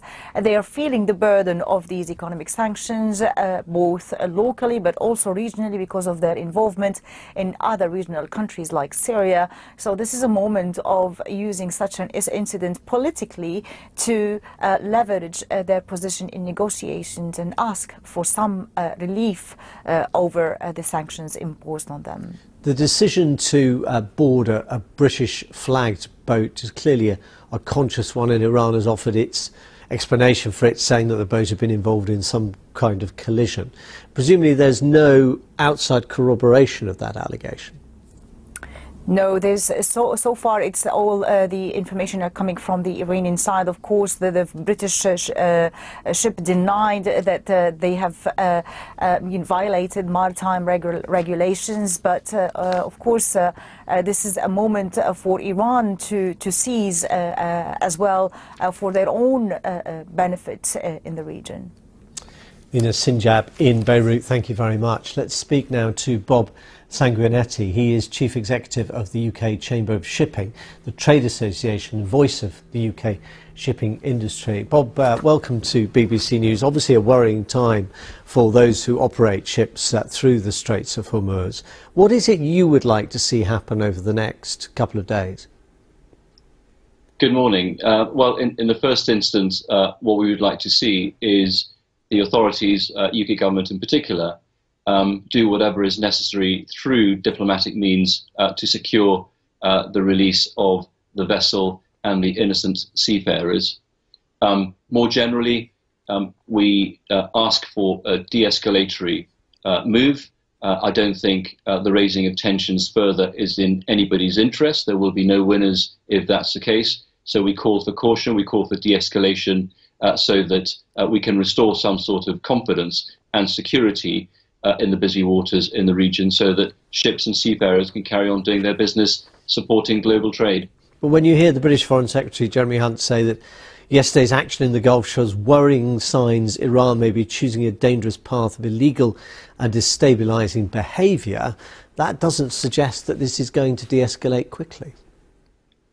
Well, that appears to be the case, but the efforts must still be to try and find a de-escalatory solution to this so that shipping can continue to trade in what is one of the busiest shipping lanes of the world.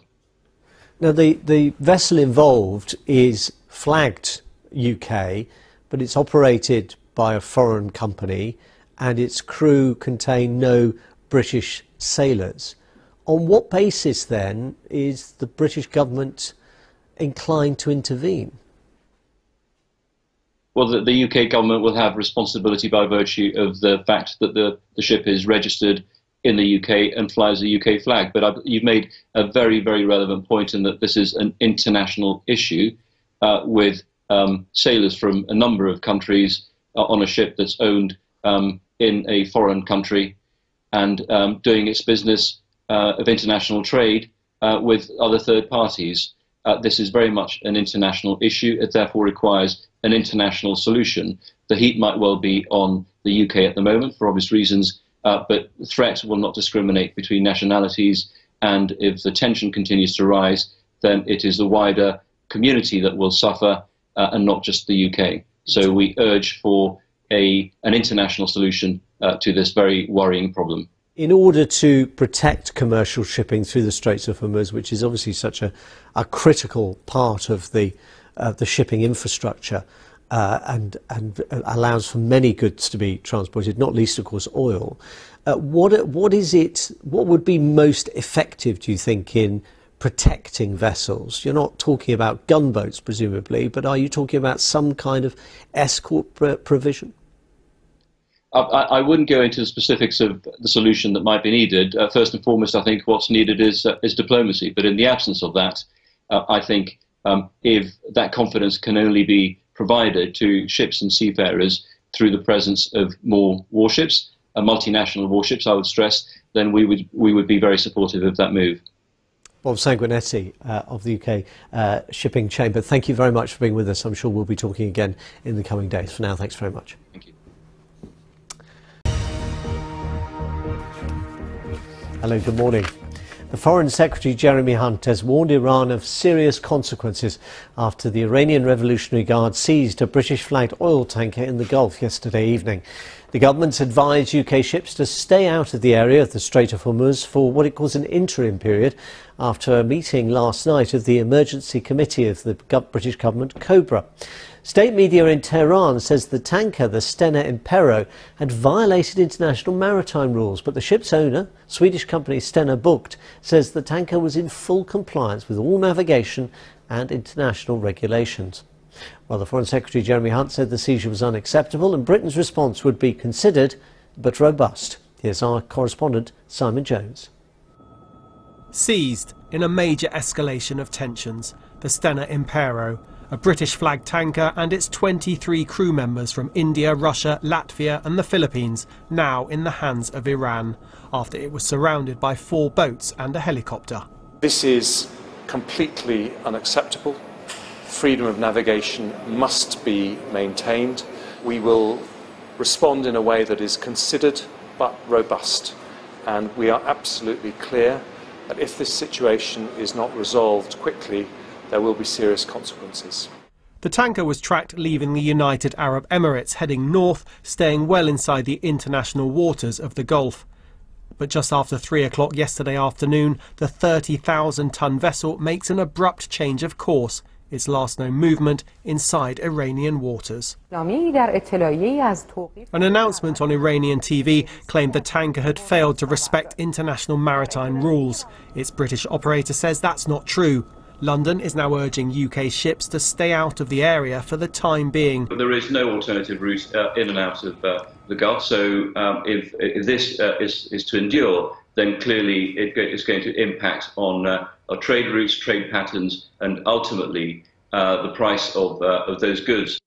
The US President is rallying to Britain's support. We have a lot of ships there that are warships, and we'll talk to the UK, and we have no written agreement, but we have an agreement. They've been a very great ally of ours. A second British-owned tanker, the Mesdar, was boarded by armed guards, but has now been allowed to continue on its journey. Iran's actions are believed to be in response to this, the Royal Marines helping to seize an Iranian supertanker off the coast of Gibraltar earlier this month. Britain believed it was smuggling oil to Syria in violation of EU sanctions. Tehran accused London of piracy. A meeting of the government's emergency committee, COBRA, went on late into the night. The big question now, who will make the next move? Simon Jones, BBC News. Well, correspondent Catherine de Costa is outside the Foreign Office for us now. Catherine, since the Foreign Secretary spoke to cameras late last night after that meeting, he's put out another statement. As kind of tonally, at least, it seems to be slightly tougher in its message. Yeah, and clearly relations are deteriorating between Iran, the US and the UK. In a statement put out this morning by the Foreign Office, it says ministers met in Cobra to discuss the incidents in the Strait of Hormuz. We remain deeply concerned about Iran's unacceptable actions, which represent a clear challenge to international freedom of navigation. We've advised UK shipping to stay out of the area for an interim period. As the Foreign Secretary has said, our response will be considered and robust, and there'll be serious consequences if the situation is not resolved. We remain in close contact with our international partners, and there'll be further meetings over the weekend. Well, now this morning, Jeremy Hunt, the Foreign Secretary, has tweeted. He said yesterday's actions in the Gulf shows worrying signs Iran may be choosing a dangerous path of illegal and destabilizing behavior. He added, our reaction will be considered but robust. We've been trying to find a way to resolve Grace 1 issue, but we will ensure the safety of our shipping.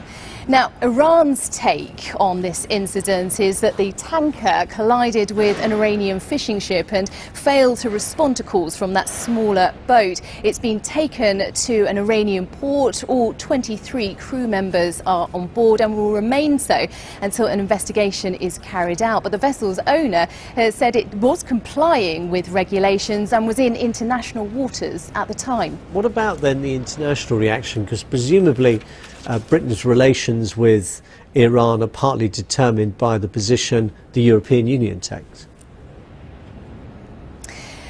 Yes, well, you will be clear that tensions have flared earlier this month, and that was caused by the Royal Marines seizing an Iranian tanker. That Iran responded accusing Britain of piracy and threatened to retaliate. A week later, Iran tried to impound a British tanker. That was stopped by the Royal Navy. Iran's also hurting from tough US sanctions. It may feel it's got nothing to lose. The US is trying to bring about an international coalition to condemn this situation, and so far both France and Germany have called on Iran to release the British tanker immediately.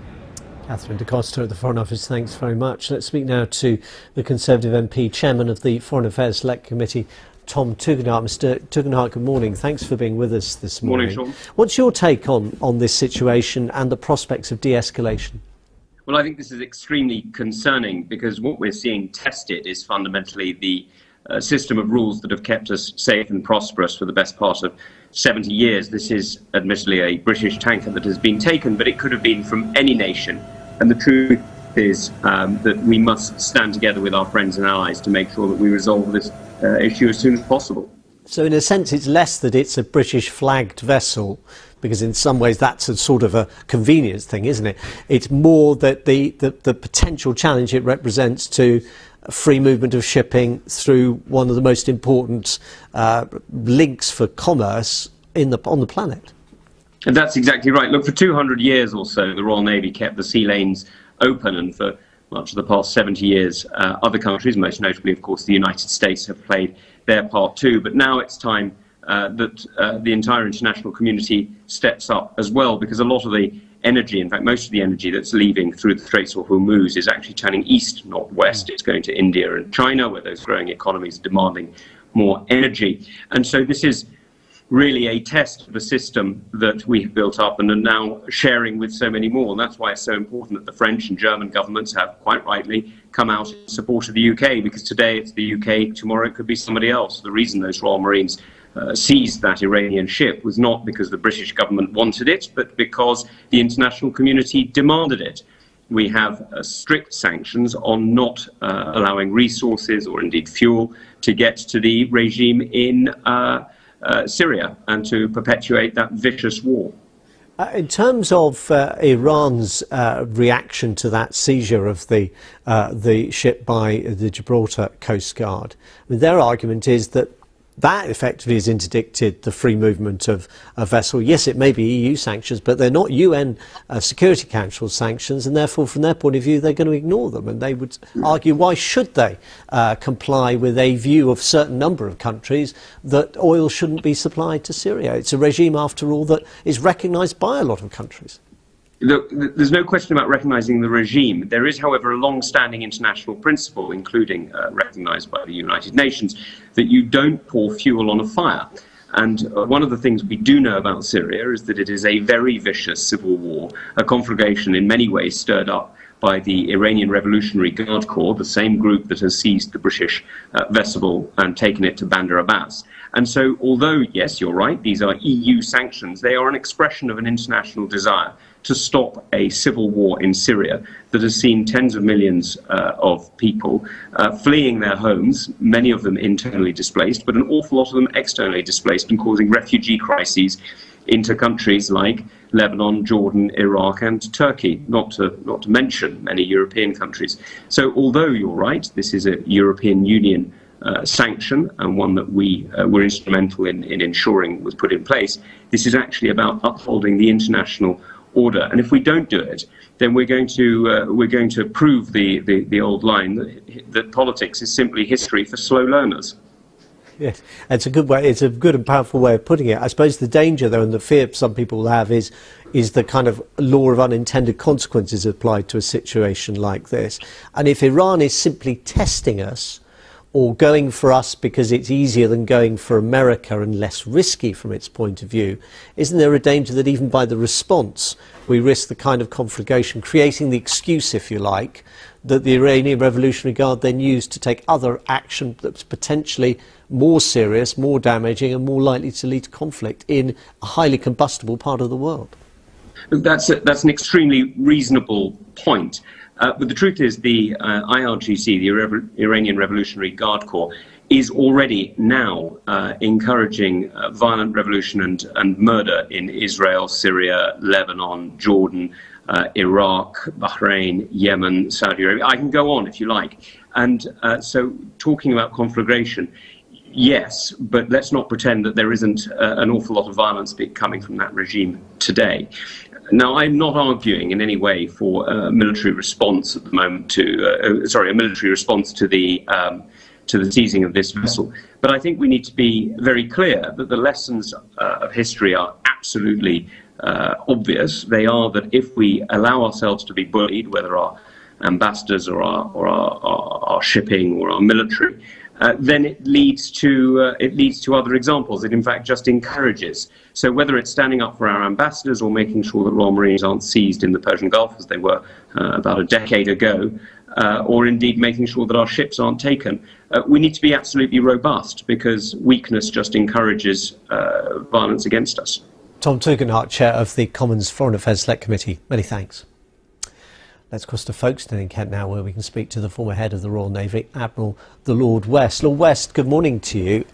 What do you think can be most effectively done to protect not just British shipping but other commercial shipping through the Straits of Hormuz in this potentially very serious escalation? Well, I think we've got to the situation now where we have to convoy merchant ships. I'm very, very surprised that although we issued a warning to our merchant ships that this was a dangerous area and that they shouldn't go there, that we didn't sort of take the normal procedures for control of merchant shipping, take charge of British merchant ships and say, right, you're not to move up through the Gulf, you're to go and anchor off Muscat or wherever it might be, and wait until there were a group of them. And then even with only one frigate, we could have escorted them through. To allow a ship to go up when we knew the Iranians wanted to actually take a hostage is extraordinary. And it's hardly surprising. They said they would do it. Several times they said they would do it. And lo and behold, they've done it. And now we've got in this very, very difficult situation. Presumably we're in a more difficult situation than now because they've proved that they have the capacity to do this, and we have to do something to remove the threat without actually a direct confrontation. Yes, I mean, clearly we want to de-escalate. I mean, nobody wants a war in that region.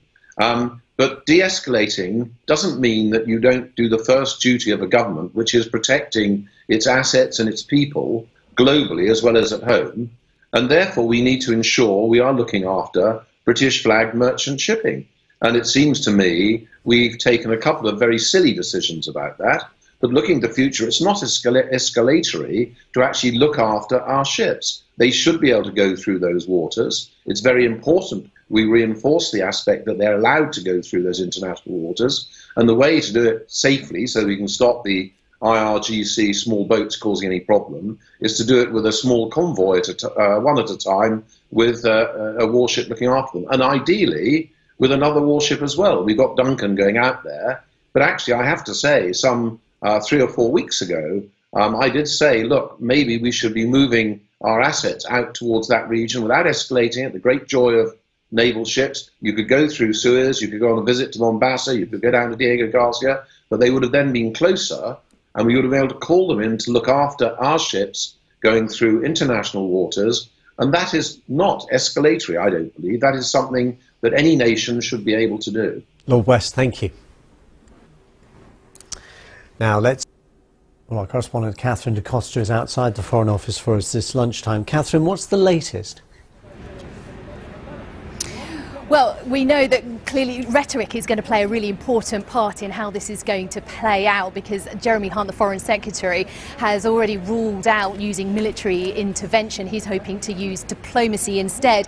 And this morning, the Foreign Office put out a statement, and in it they said, "We remain deeply concerned about Iran's unacceptable actions, which represent a clear challenge to international freedom of navigation. We've advised UK shipping to stay out of the area for an interim period." It goes on to say that our response will be considered and robust, and there will be serious consequences if the situation's not resolved. It goes on to say that there will be further emergency meetings here in London over the weekend. In addition to that, Jeremy Hunt has been tweeting this morning, and he said yesterday's actions in the Gulf shows worrying signs Iran may be choosing a dangerous path. He added, "Our reaction will be considered but robust. We've been trying to find a way to resolve Grace 1 issue and will ensure the safety of our shipping." Now, Iran's take on it, according to a news agency in the country, is that the tanker collided with an Iranian fishing boat and failed to respond to calls from that smaller boat. It's now been taken to an Iranian port, and all 23 crew members are still on board, and they'll remain on board while an investigation is carried out. But the vessel's owners have said that it was complying with regulations and was in international waters at the time. We've also learnt that the tanker wasn't carrying any cargo. Catherine de Costa at the Foreign Office, thank you very much. Well, Mehed Konsari is a former Iranian diplomat and a senior consultant at the Iranian Center for Policy Studies, and he joins me now on webcam from Spain. Mr. Konsari, thank you very much for being with us on BBC News. What do you make of the action that Iran has taken? I think Iran is playing a very is making a huge gamble. It's trying to mix its public diplomacy ploys for trying to put its point across, along with hardline action on the ground being carried out by hardline elements to show that they can match toe-to-toe, they can go toe-to-toe with American action, aggressive action, or British aggressive action in this case, when Britain seized the British tanker. And they want to show that they are resilient and that they can strike back, and that their rights and legitimate concerns should not be trampled over. However, what they are doing and the method in which they are promoting this is obviously provocative, and at a crucial time when they need European support in order to stand up against American pressures. Well, actions of this nature seems to have a reverse effect. We're just seeing some pictures, as you were speaking there, Mehed, of the boat that has been seized. Those pictures coming from the Iranian news agency. We also can't verify them independently, but nonetheless the latest pictures they've put out. Is there perhaps a quite deliberate decision by the Iranian Revolutionary Guard by going for a British flagged vessel rather than a US flagged vessel? Do they, in other words, regard it as less risky to confront the UK than potentially confronting the United States? I don't think that is the consideration. I think the consideration is that Britain had seized an Iranian ship in Gibraltar, and they feel that the underlying reasons which Britain took in order to take that ship are as flimsy as the reasons they are giving for having intercepted the ship yesterday. So their action and their aim is to essentially go tit for tat, and hope that as a consequence of this action, Britain will release their ship so that they can release the ship that they have acquired, and essentially put an end to episodes of this nature. I think this is the game plan that they have. Obviously, when you resort to action of this nature, you are provoking a situation that could get out of hand and lead to all sorts of other consequences. However, they feel at the same time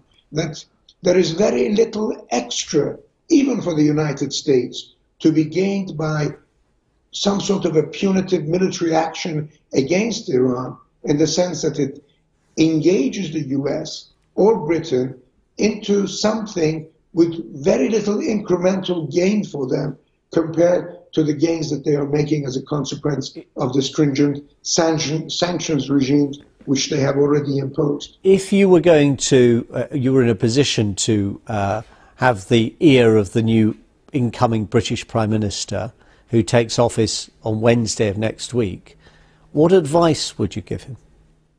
My advice would be to try to work out a situation where the Iranian tanker is released as soon as possible, and diplomatic gestures are made to Iran so that Iran and the UK refrain from actions of this nature at the behest of parties with other access to ground. Konsari, former Iranian diplomat, thank you very much for speaking to us this lunchtime. Good afternoon. The Foreign Secretary, Jeremy Hunt, has summoned the most senior Iranian diplomat in the UK to the Foreign Office after the Iranian Revolutionary Guard seized a British-flagged oil tanker in the Gulf last night. The government has advised UK ships to stay out of the area of the Strait of Hormuz for an interim period after a meeting of the Emergency Committee, COBRA, late last night. Well, state media in Tehran say the tanker, the Stena Impero, had violated international maritime rules, but the ship's owner, the Swedish company Stena Bulk, says the tanker was in full compliance with all navigation and international regulations. Well, the Foreign Secretary Jeremy Hunt said that the seizure was unacceptable and Britain's response would be considered but robust. Paul Adams reports. Iran says the Stena Impero and its multinational crew, which does not include any Britons, is now being held at the port of Bandar Abbas. The authorities there say the tanker is being investigated following an accident involving a fishing boat. The ship's owners have not confirmed this and say no rules were broken. The Stena Impero was making its way through the narrow Strait of Hormuz in international waters when it was intercepted by a helicopter and several small boats. It made a sharp turn north towards Iran, its last reported position a few miles southwest of the Iranian island of Larak. We will respond in a way that is considered but robust, and we are absolutely clear that if this situation is not resolved quickly, there will be serious consequences. A second tanker, the Mesdar, was also detained, but only briefly. It's now making its way towards a port in Saudi Arabia, but concerns over the safety of shipping are rising. I don't think the raising of tensions further is in anybody's interest. There will be no winners if that's the case. So we call for caution, we call for de-escalation so that we can restore some sort of confidence and security in the busy waters in the region so that ships and seafarers can carry on doing their business supporting global trade. Earlier this month, Royal Marines detained a tanker full of Iranian oil off Gibraltar. The Grace 1 was accused of smuggling oil to Syria in breach of EU sanctions.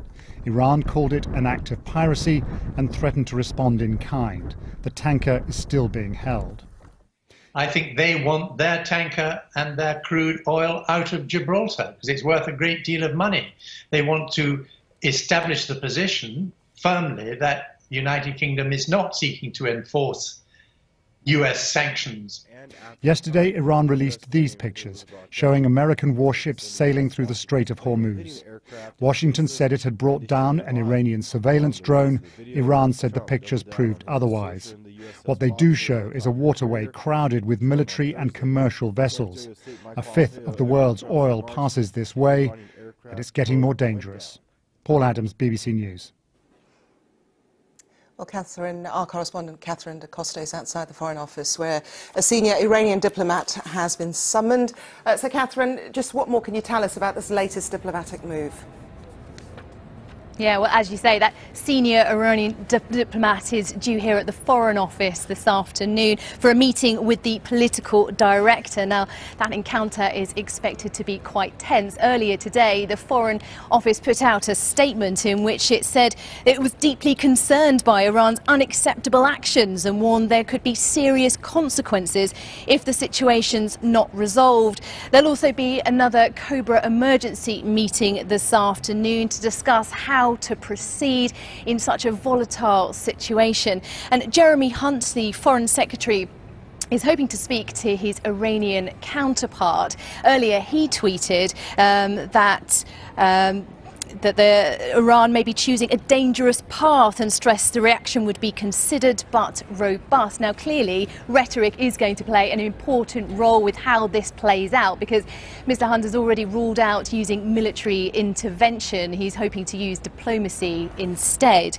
And the US is trying to pull together an international coalition to condemn the situation. France and Germany have already called on Iran to release the British tanker immediately.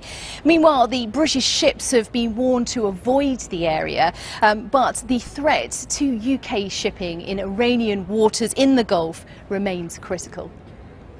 And Catherine, there's been a fair amount of international reaction to this as well. I mean, what options do they realistically have on the table if Jeremy Hunt has said that there will be no military intervention? Well, as I say, it's all about the words, it's the rhetoric, isn't it? Talking about me being clearly concerned and serious consequences if the situation's not resolved.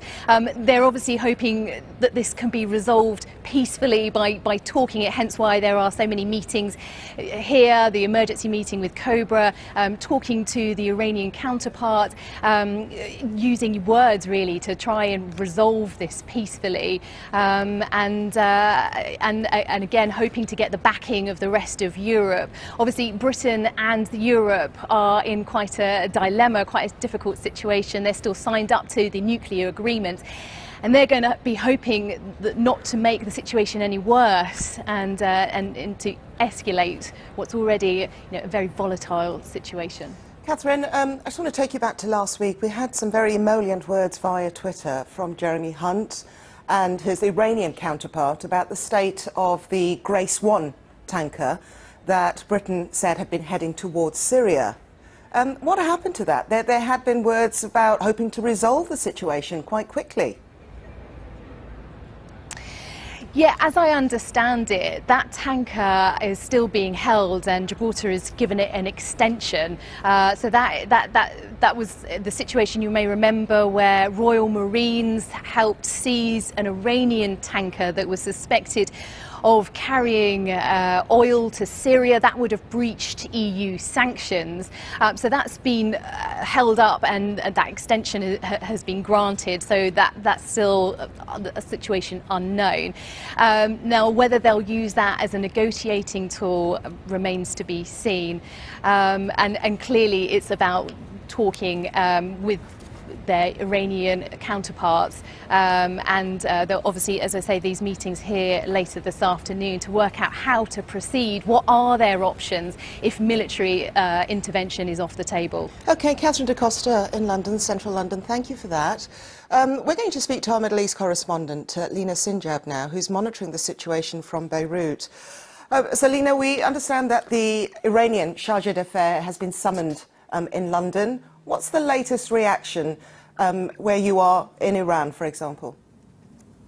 Well, the Iranians have been clear about their message, and even the Foreign Minister Jawad Zarif made it clear that what happened is a violation of international maritime regulations, which the ship owners have denied, and they said that they haven't been involved in any violations of the regulations. But obviously, for Iran, this is also a reaction to what the UK has done earlier this month with the seizure of their oil tanker, that the UK says that it was intending to transport oil to Syria, which is a violation of the US sanctions on Syria.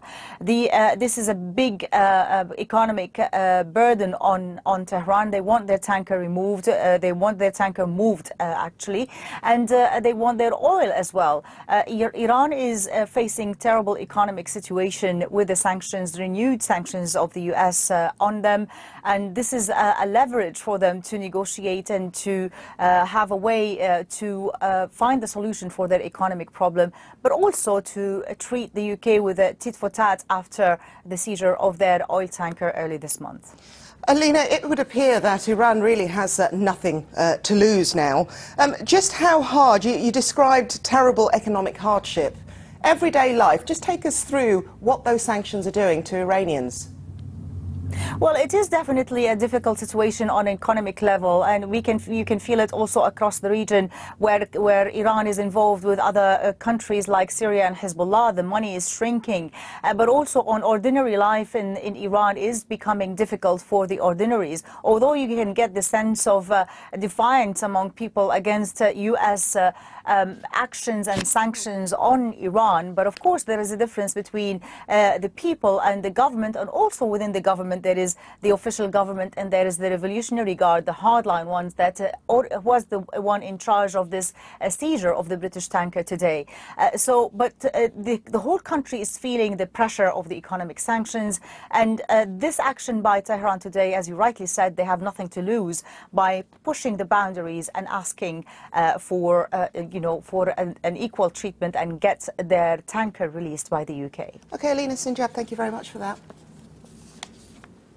Okay, we're just going to bring you the latest reaction to events taking place in the Gulf and the Strait of Hormuz. We've had a response from the EU. The EU High Representative for Foreign Affairs, Federica Mogherini, has just sent a statement reading, "The seizure of 2 ships by Iranian authorities in the Strait of Hormuz is of deep concern. In an already tense situation, this development brings risks of further escalation and undermines ongoing work to find a way to resolve current tensions. We urge the immediate release of the remaining ship and its crew and call for restraint to avoid further tensions. And the statement ends, freedom of navigation must be respected at all times. So latest reaction there regarding events taking place in the Iranian Gulf.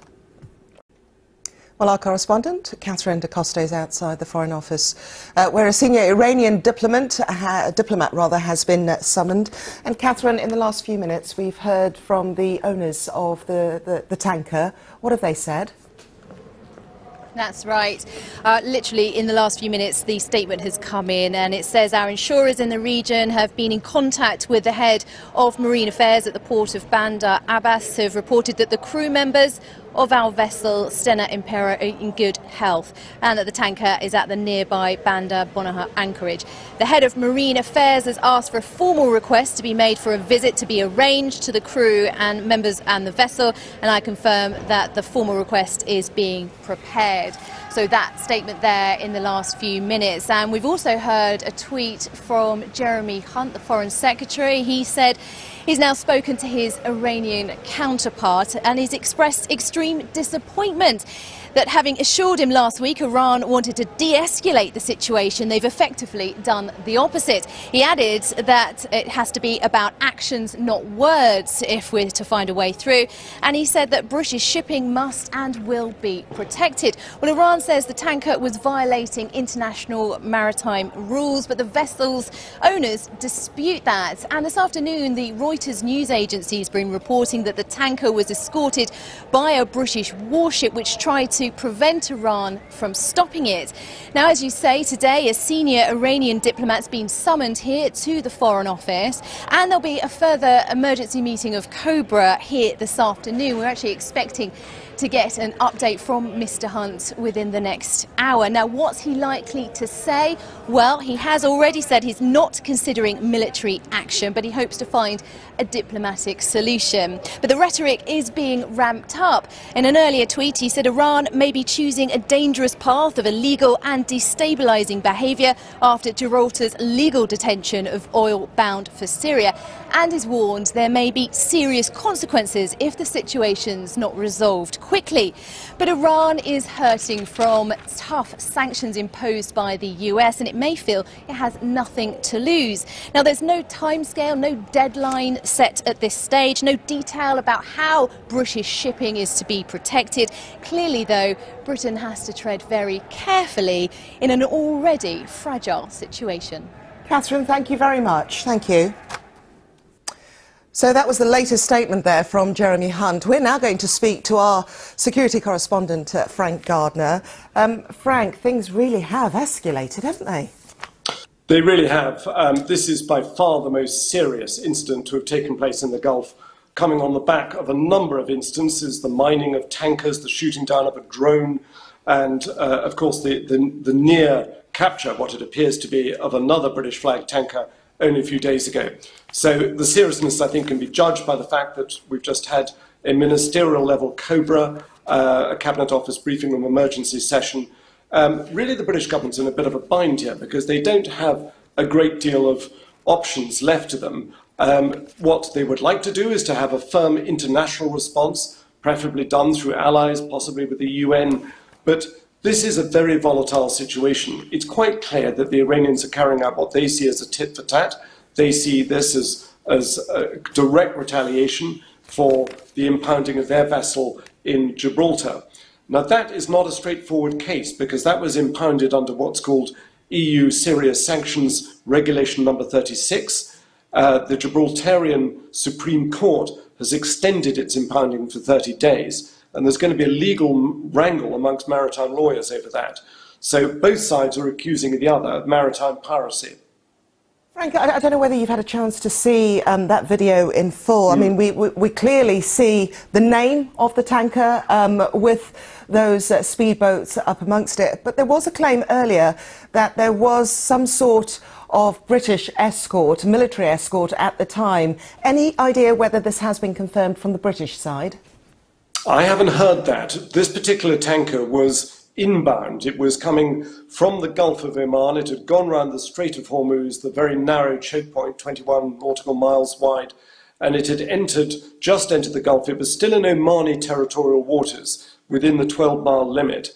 and it was then diverted north towards the port of Bandar Abbas. I've been 3 times to Bandar Abbas. It's a huge, big, sprawling port. It's Iran's main Gulf port with a big container terminal, and it's also home to a major Revolutionary Guards Corps naval base. They've got submarines and other stuff there, and they've got naval ports all down that coast. So it's a very congested area. But this tanker was empty. It was heading towards the Saudi port to take on oil. So it wasn't taken with fuel on board. It was empty en route. This is the first time something like that has happened. Just talking through the possibility of a resolution. Obviously, we've had these statements from France, Germany, and the US have also, President Trump has also said that a level of support would be provided. Is this something that Iran would take seriously? Because they've taken quite a gamble here, haven't they? And yet, it appears that Britain is still going for that diplomatic route. Yes, I mean, it's a really tricky one, this, for Britain, because the big picture here is that Britain and its European partners, France and Germany, are not on the same page as the United States when it comes to the wider policy of dealing with Iran. Why? Because the nuclear deal, which was put together very carefully with the help of the Obama administration, has been essentially torpedoed by President Trump withdrawing from it last year. The European nations are trying very hard to keep Iran in the deal, and there's talk of possibly some way around this. But Iran is really suffocating under the heavy US-imposed sanctions. So that's the backdrop to this.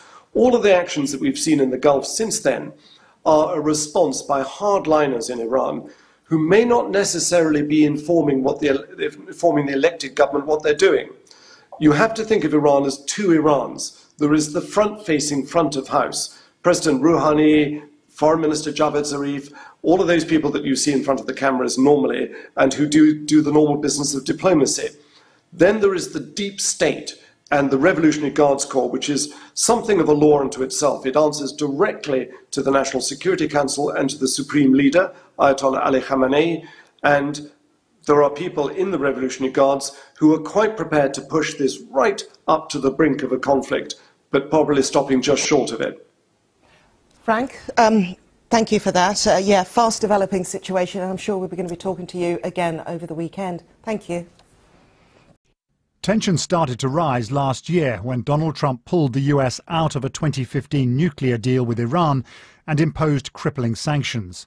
Iran grew increasingly frustrated. In May and June, it was blamed for a series of attacks on international tankers. Then, in a dramatic escalation, Iran shot down an American surveillance drone. Donald Trump briefly contemplated a military response. And earlier this month, off Gibraltar, the Royal Marines intercepted a tanker full of Iranian oil Britain said was bound for Syria. Iran threatened to retaliate. Today, Iran's foreign minister accused Britain of piracy. It is Iran, he tweeted, that guarantees the security of the Gulf and the Strait of Hormuz. The UK must cease being an accessory to the economic terrorism of the United States. The Stena Impero and its multinational crew, which does not include any Britons, are now prisoners of Iran's Revolutionary Guard, hostages in a deepening geopolitical row. Paul Adams reporting. We can speak now to John Green, who is Director of Development at the Global Seafarers charity Stella Maris. John, thank you very much for joining us. Tell us more about the work that your charity does, first of all. So we're the largest seafarers welfare charity in the world. In just over 300 ports, we've got teams of chaplains who visit ships to look after both the practical needs of seafarers, transport ashore, helping them to get in touch with family, but also to provide emotional support for them in times of difficulty. Tell us how this latest seizure of a vessel in the Gulf will be affecting other seafarers in that region. Well, it's not only other seafarers. When we think of the crew on board this ship, immediately one comes to mind their family, their children back home, and the huge amount of worry that will be going through the family as well as the crew on board. It's the situation of the crew that's particularly tragic in this moment, that in the middle of an international conflict, seafarers are being exposed to military actions that have nothing to do with their professional work. What are the protocols for a crew on board a vessel that finds itself in this situation? Well, this particular situation echoes the piracy crisis of Somalia about 10 years ago. And not only for those ships that themselves were affected by the piracy attacks, many seafarers coming through the region on other ships that weren't attacked, actually they were going to be a lot more worried. So similar protocols. And what we saw in the piracy crisis there was the escorting of vessels by warships, ships travelling in convoys. That did a lot to reduce piracy attacks in that occasion. But if it happens to you, if people do board the vessel, be they pirates or, as we've seen in this instance, masked men descending from a helicopter, what is the advice to a crew? Well, this is one of these situations, really, that I think crew can be very unprepared for. Seafarers tend to be very resilient people, but the tragedy here is they're caught between a geopolitical conflict that they may or may not be prepared for. So let's hope that everything works out fine. They get back to shore. How does your charity help? So in situations like this, or where there's other difficulties, maybe somebody's died on board, or there's other problems on board, our port chaplains in subsequent ports will be waiting for this ship and for this crew to dock there, and we'll provide them with emotional support and a debrief alongside what the company may want. It's going to be a very stressful time for them, but not only for them, also remembering their families. So back in the labour supply countries, we'll also stand ready to help seafarers and their families in any form of difficulty. And what form does that take, that kind of support? Well, it can be professional counselling, but also very much just standing alongside the family at this time, helping them to get accurate information about what's going on. It's going to be a long process and a long journey, both for these seafarers and the family, I suspect. John Green from the Seafarers Charity Stella Maris, thank you very much for talking to us. Thank you. Paul Adams there. Well, Iranian political analyst Syed Mohammed Marandi has told the BBC how he feels about the British Foreign Secretary's comments condemning Iran's seizure of the tanker. I think most people in Iran would be saying in response that he should have felt this way when the British Navy took an Iranian supertanker at the behest of the U.S. government and most probably Bolton. This is, of course, what the Spanish foreign minister said at the time. The Iranians believed that that was an act of piracy. It was completely unnecessary, and the Iranians believed that the British government, because of their problems with Brexit and their hope to have some sort of economic deal with the U.S. on favorable terms, that they are abiding by U.S. requests in such a manner. But at the end of the day, the British can't hope to have a positive role to play in our part of the world, but at the same time abide by the demands made by Trump or Pompeo or Bolton or whoever else is in charge in the White House. The Iranians expect the Europeans to behave differently from the United States and to stop this escalation. The U.S. threatens Iran with obliteration. The U.S. sends drones over Iranian airspace. The U.S. is engaged in economic warfare. It has surrounded the country with military bases. I think it's quite clear which side is carrying out the escalation. Syed Mohammed Marandi there. I speak now to Rear Admiral Chris Parry, who's a former Royal Navy warfare officer. Good evening. Thank you very much for joining us.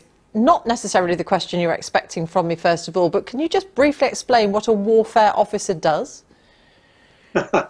Warfare officer is probably the primary specialisation that a seaman officer has in the Royal Navy.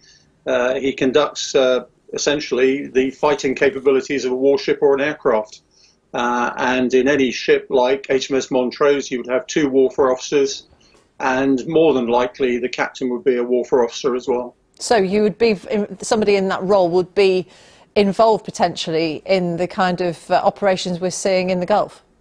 Undoubtedly, and as I said, there'll be warfare officers in Montrose. Captain is a warfare officer as well, and they are well practiced and well versed in what they have to do to fight their ships.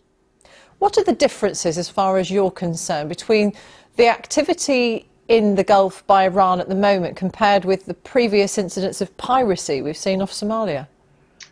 Yeah, that's a very good question. I frequently say that the sea is the physical manifestation of the World Wide Web, and everything that goes virtually on the internet really goes by sea. And I tend to see things like the Iranian action and the pirates off Somalia as the sort of malware that gets in the way of everybody doing their business at sea. And in that sense, the Iranians are playing piracy just like the pirates off Somalia in the Straits of Malacca, anywhere else in the world where people seek to obtain illicit ends by illegal means. What choice then, given the importance of the Straits of Hormuz, do ship owners have but to send their vessels along this stretch of water?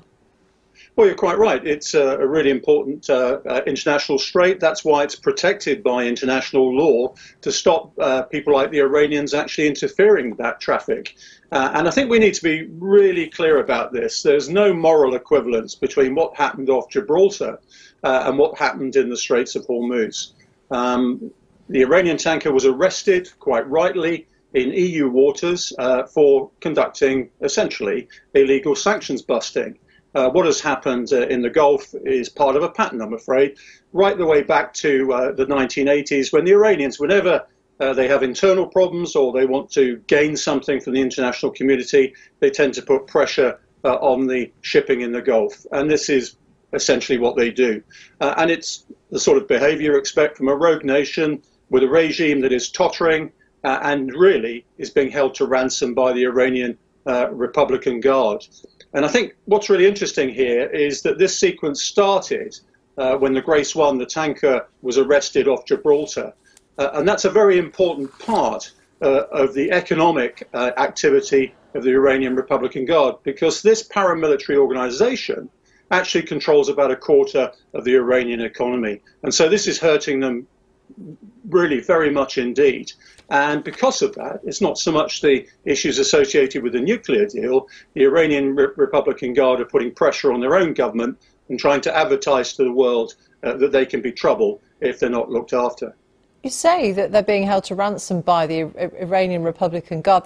That sounds like you're implying that they're acting on their own, that they're not being instructed by the state to do this. I'm not implying it. I'm being absolutely explicit about it. I think the Iranian Republican Guard are actually running the country at the moment. And I think you'll find that the recent Trump sanctions particularly targeted the Iranian Republican Guard, and they don't like it very much. And we don't hear very much from the government in Tehran. We hear a lot from the supreme ruler. Well, of course you do, because the Iranian Republican Guard actually acknowledge his authority. But in fact, the Americans have to play a very careful game here, because in trying to deter the Iranian Republican Guard, they're also destabilizing the Iranian regime in Tehran. Tehran is in a very, very difficult position at the moment. The country is under severe economic sanctions. The people obviously are restless. About 70% of the population are under 35. They want the sort of things that you and I have in the West, and they're not getting it. So it's a very fragile situation in Iran at the moment, and this is not making things any easier. It was only a couple of weeks ago that President Rouhani was appealing in particular to France to say, come on, let's try and keep this deal, this nuclear deal together. We don't want it to unravel. So how mindful should the White House be at this moment that if it pushes too hard, things could get a whole lot worse? Well, I think it could get a whole lot worse within Iran, that's for sure, because the Iranians have to have something to take home to their people. And one of the things they won't want to do is lose face. And I think one of the complicating factors in what we're seeing in the Gulf at the moment is the Iranians are really keen to embarrass Britain. Why? Because we've got a change of prime minister coming up. We've got a foreign secretary, of course, who's part of the leadership race. And it's all timed, of course, to try and embarrass us. And I think that's got to be played into the mix as well. But I think there shouldn't be any doubt here. The Iranian action is a clear threat to the passage of shipping through an international strait, which is protected by international law. And if the Iranians do it, other people in the world will get the idea that this is a good idea as well. It isn't. And we need to protect the rules-based international system on which global security and our prosperity depends. Rear Admiral Chris Parry, thank you very much for talking to us. Well, Mike Singh is Managing Director of the Washington Institute and former Director of Middle Eastern Affairs at the National Security Council. He's in Washington for us. Mike, thank you very much for your time. Is there a diplomatic way out of this for the UK? Well, Richard, it's a very difficult circumstance because you have so many different issues which are mixed together. I think that the first concern that the UK will have is going to be, of course, for the ship and its crew. And I'm sure they're already engaging in quite intensive diplomacy to try to win their release. And I'm sure that Iran is probably connecting that to their own tanker, which was seized by the British in the Strait of Gibraltar a couple of weeks ago. Then you have sort of the issue of trying to deter the Iranians from doing this sort of thing again. That can't really be done diplomatically. There, the UK will have to look to, say, increasing its naval patrols of the Persian Gulf, or doing something to give the Iranians the impression that there's a cost to this type of action. When you say something, what do you mean? Well, you know, I think it's, as I said, you could beef up patrols, but it may also be that the Royal Navy will have to be a bit more aggressive in confronting Iranian vessels that approach British shipping. You can't simply turn off shipping. You know, so firing. You think that it might come to firing on an Iranian vessel? Well, that obviously would be sort of the last resort, I think, for any professional Navy, whether it's the British or the American. But you can, of course, you can escort the tankers more closely. You can, fire warning shots. There are a number of steps up the escalatory ladder that you can take before it comes to sinking a ship. On the diplomatic side, one British newspaper is reporting that the UK is considering new sanctions, it's considering asset freezes. Is something like that going to work? Well, I think the complication here is that it gets mixed together with the broader tensions between especially the United States and Iran. And the British have, in fact, been looking to de-escalate that. They've urged, in fact, Washington to perhaps step back from some of the pressure they've placed on Iran. And so the real question, I think, now for London is, can you sort of punish Iran for this latest action without sort of abandoning that policy tack that you had been taking towards the overall situation? I think that will be quite difficult. On that point, isn't this just forcing the UK closer to the US, forcing the UK to work with the US on a policy it doesn't even agree with? Well, I think that people in Washington are hoping so, that this, in fact, will be, from the United States perspective, a wake-up call for allies about sort of the nature of the Iranian regime and what's at stake. But I think Iran is sort of hoping the opposite, that what this will lead to is stronger calls from Europe, from London, to the United States to change its policy because of the tensions that have resulted in the Persian Gulf. All right, lots of sides to the issue. Mike Singh with the Washington Institute, thank you very much. Thank you. That was Tom Bateman, our Middle East correspondent. How are these latest tensions going to affect shipping in and around the Gulf? Let's talk to Guy Platten, Secretary General of the International Chamber of Shipping. Guy, good to speak to you again. We spoke yesterday morning and, of course, events have moved on since then. What sort of calculation are companies now making about the risks of using the Strait of Hormuz? Well, good morning to you, and good to speak to you again. Companies will make a risk assessment for every trip and voyage they make, but particularly now, obviously, with these heightened tensions, they're going to be looking very carefully about whether they take cargo to and from through the Straits of Hormuz. At what point does that start to have a direct economic impact on the costs? Well, the costs have already escalated tremendously, because now, in order to make the transit at all, you have to declare to your insurance company, and those premiums have gone up fourfold since the attacks last month. So there's a direct cost to shipping straight away. And of course, ships have to follow best guidance. They have to be in close contact with their flag and follow any instructions from that as well. So there's a huge sort of program of involvement in trying to assess whether to take the cargoes or to make a safe transit. And let's also remember that the most important thing of all is the safety of the crews. Just on this question then, and safety is part of this, the British government warned several weeks ago about the potential risks in the light of those attacks that had been on tankers in the Gulf. There was then the incident involving the Grace 1 being seized and concerns about how Iran would react to that, whether there would be a tit-for-tat retaliation. It's acknowledged in some of its official commentary out of Iran that this is partly provoked as a retaliation, although they say there was some sort of incident involving a fishing boat. So they've given us 2 explanations for seizing this vessel. But in the light of all of that, was it wise for the Stena Impero to be going through the Strait of Hormuz in the first place? I think we've got to remember the Strait of Hormuz is an international waterway. It's guaranteed by international law. Ships will be able to have the freedom of navigation, the right of instant passage. So it's, you know, there's clearly risk assessments, there's clearly precautions that we take on board the ship, but it is, we think fundamentally, it is an international waterway and ships have a right of passage.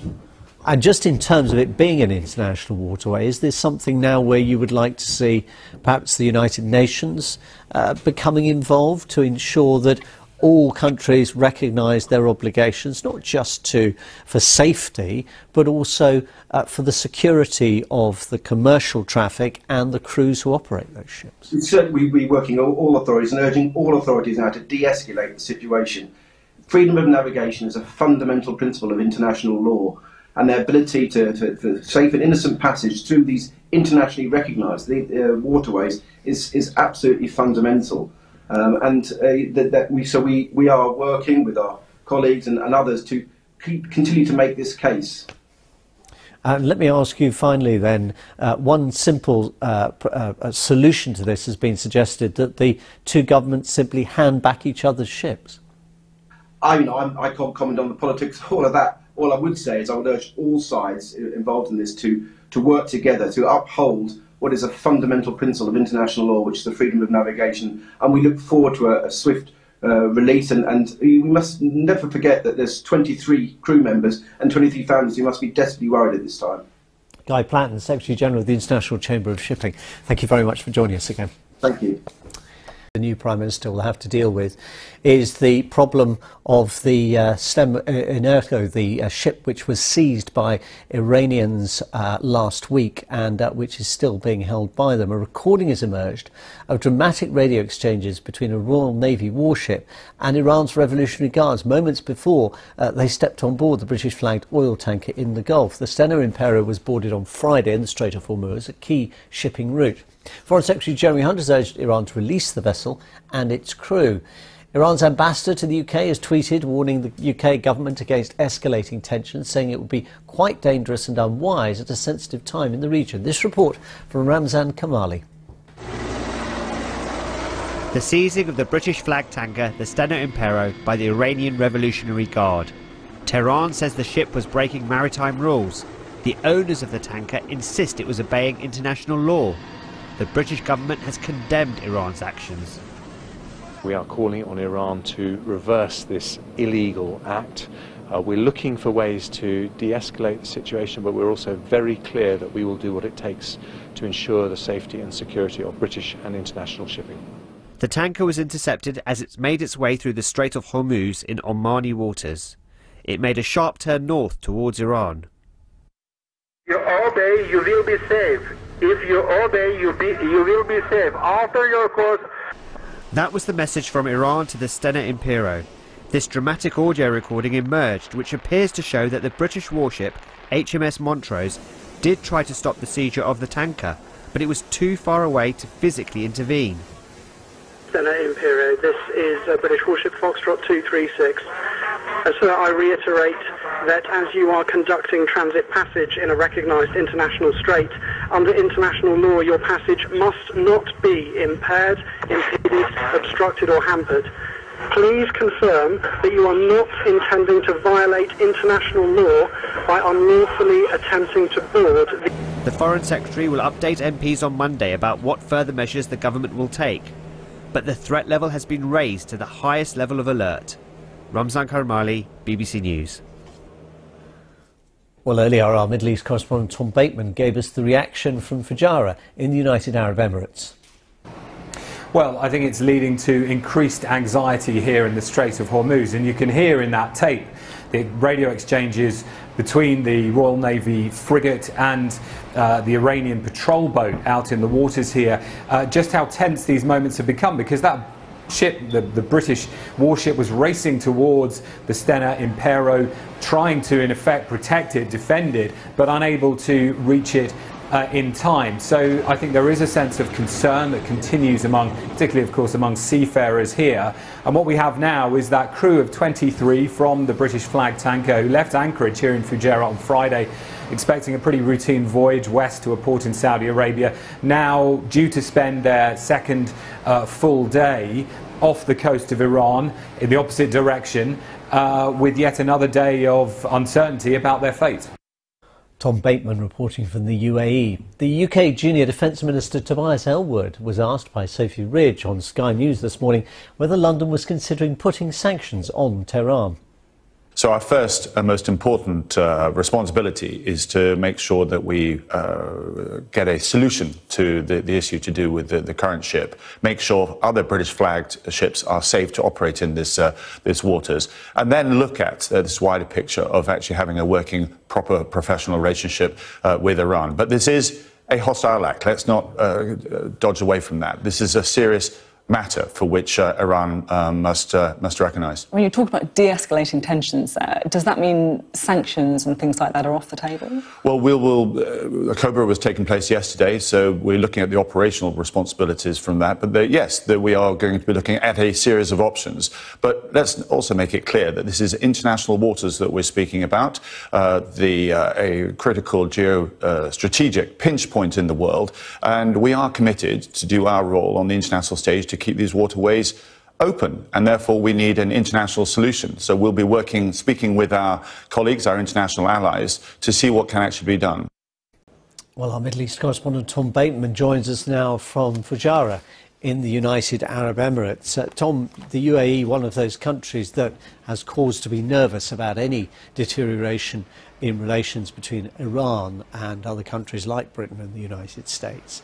What's been the regional reaction to the seizing of the British flagged ship?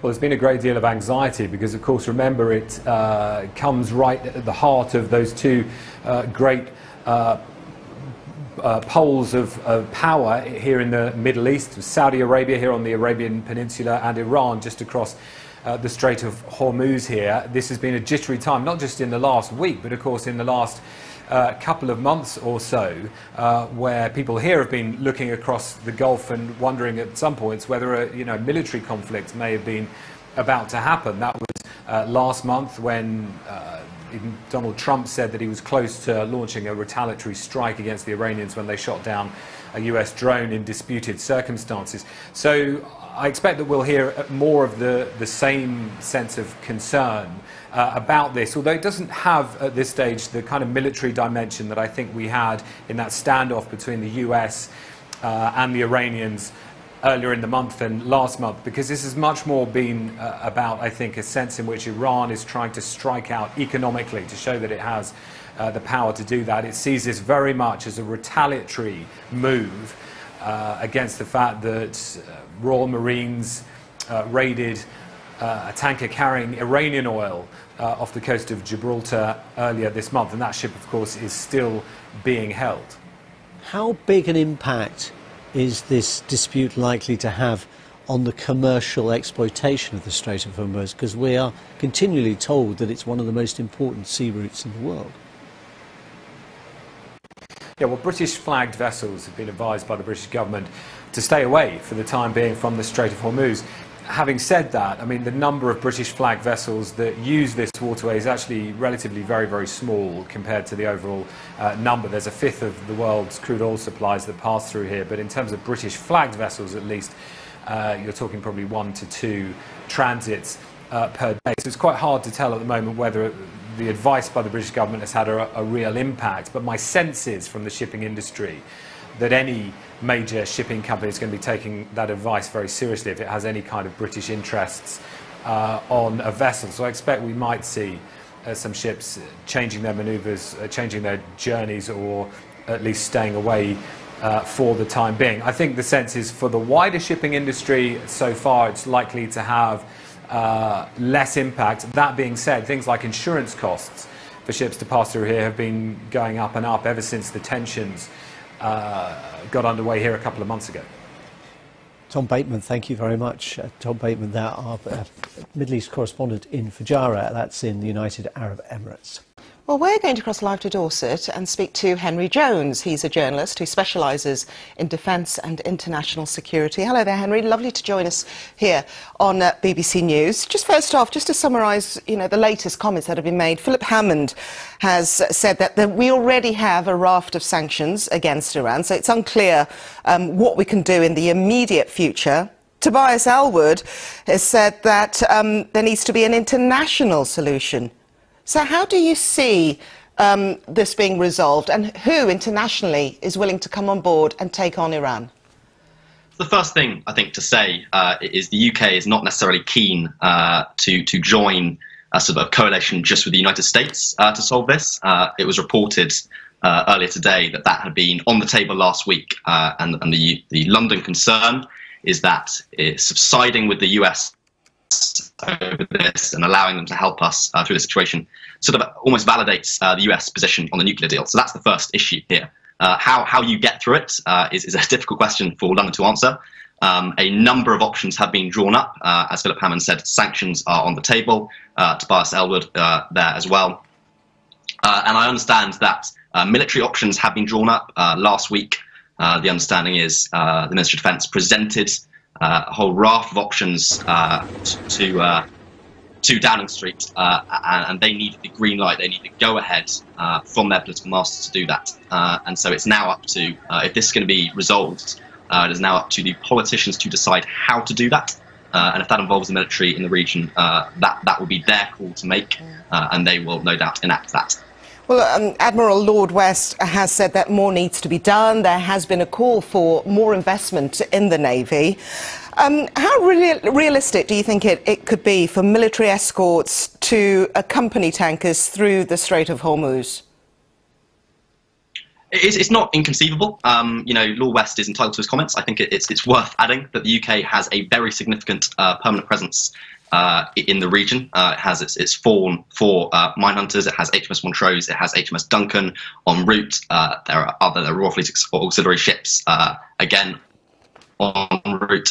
It has a substantial presence in the region. It needs, I'm not entirely sure I buy this idea that we lack the capability to protect our shipping. We have this sovereign capability to protect the shipping. What more needs to be done? I think it's hard to say. But saying we lack a capability to protect the shipping is not particularly helpful. And yeah, as you mentioned, there is this prospect that we can have convoys moving through the strait.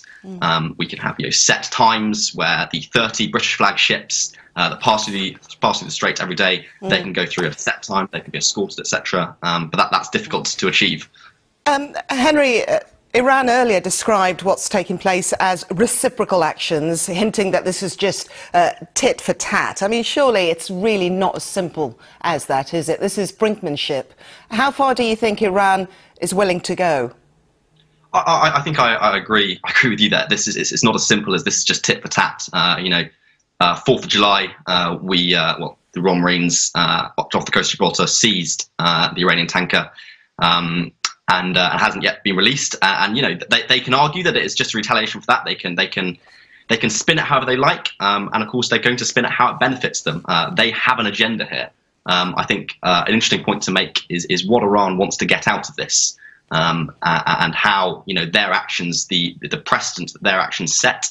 If they can get away with this, if they can seize a British flag tanker in the Strait of Hormuz, that was exercising innocent passage, that it was going about its usual business. If they can do that, and if they can get away with that, it sets an incredibly dangerous precedent, not unlike the precedent that has been set in the South China Sea by China, flouting international law upheld by the United Nations. OK, Henry Jones, thank you very much for that analysis. Thank you.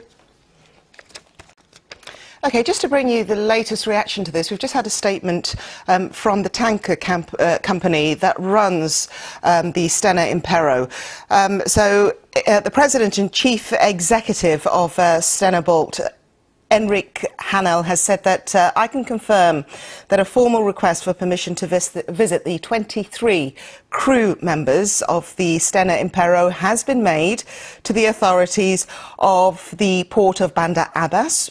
where that tanker is being held. Now, the request has been acknowledged, but we await a formal response. In the meantime, we will continue to cooperate and liaise with all appropriate authorities. Just to remind you, the 23 crew members are of Indian, Latvian, Filipino and Russian nationality. So as and when we get more on this, we will bring it to you here on BBC News.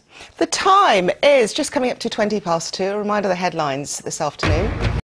So Mike Pompeo dismissing that. Here's Donald Trump also dismissing it just a short time ago. Let's see what happens with Iran. We are ready for the absolute worst, and we're ready for sense too. But we are very geared up, and if they are really the #1 state of terror in the world. So it's a complicated situation. To wrap all of this up for us, here's our international correspondent, Lise Doucette. The essence of this crisis with Iran does go back to last year, with the United States unilaterally pulling out of the Iran nuclear deal, which has led to these crippling sanctions, including preventing Iran from selling its oil. And it is bringing us to where we are now, which is this rising tensions in the Persian Gulf, this critical waterway for oil supplies. Jeremy Hunt, though, was making it clear that Britain and other signatories to the Iran nuclear deal did not agree with the United States decision. It very much wants to try to rescue that deal, even though many people say it's all but dead now. But when it comes to the principle of freedom of navigation in the Persian Gulf, they are at one with the United States in saying that we have to protect the tankers.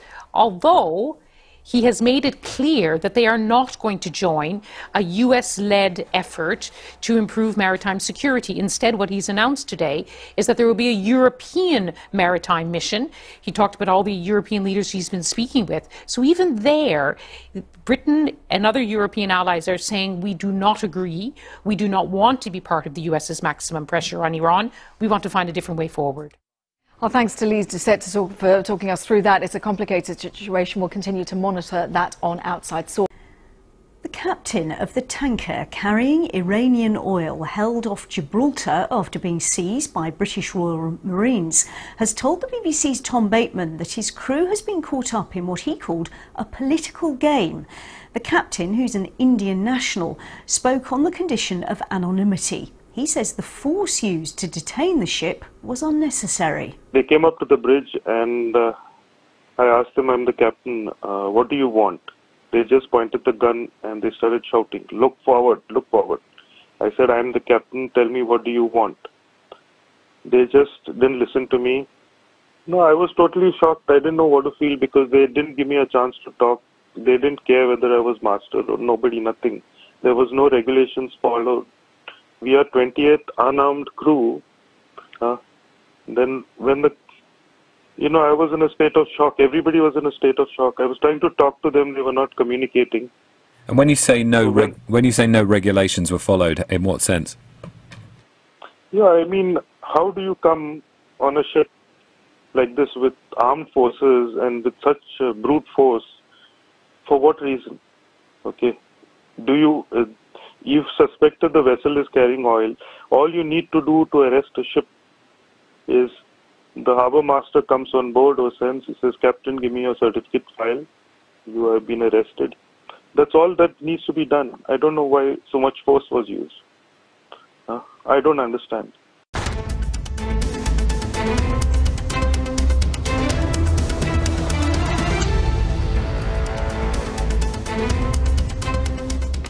Hello everybody, welcome to Press TV's news review program that is where we get in depth in one of the day's top stories. Let's go.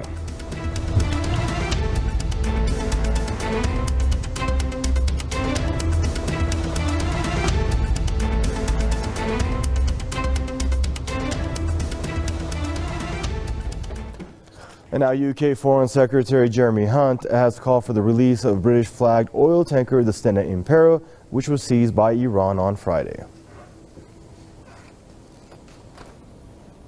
We need to see the illegal seizing of a British-flagged vessel reversed. We need that ship released, and we continue to be very concerned about the safety and welfare of the 23 crew members. Now, Hunt was speaking after holding a telephone conversation with Iran's Foreign Minister Mohammad Javad Zarif. During the call, Zarif said that Iran's action in regard to seizing the tanker is legal as the vessel violated maritime regulations. He urged the UK to stop being, quote, an accessory to economic terrorism of the U.S. On Saturday, Iran's Islamic Revolution Guards Corps released footage showing how Stena Impero was captured. The IRGC says tanker was seized while sailing into the Strait of Hormuz through a wrong pathway. It added the vessel also turned off its transponder and risked accidents with other ships.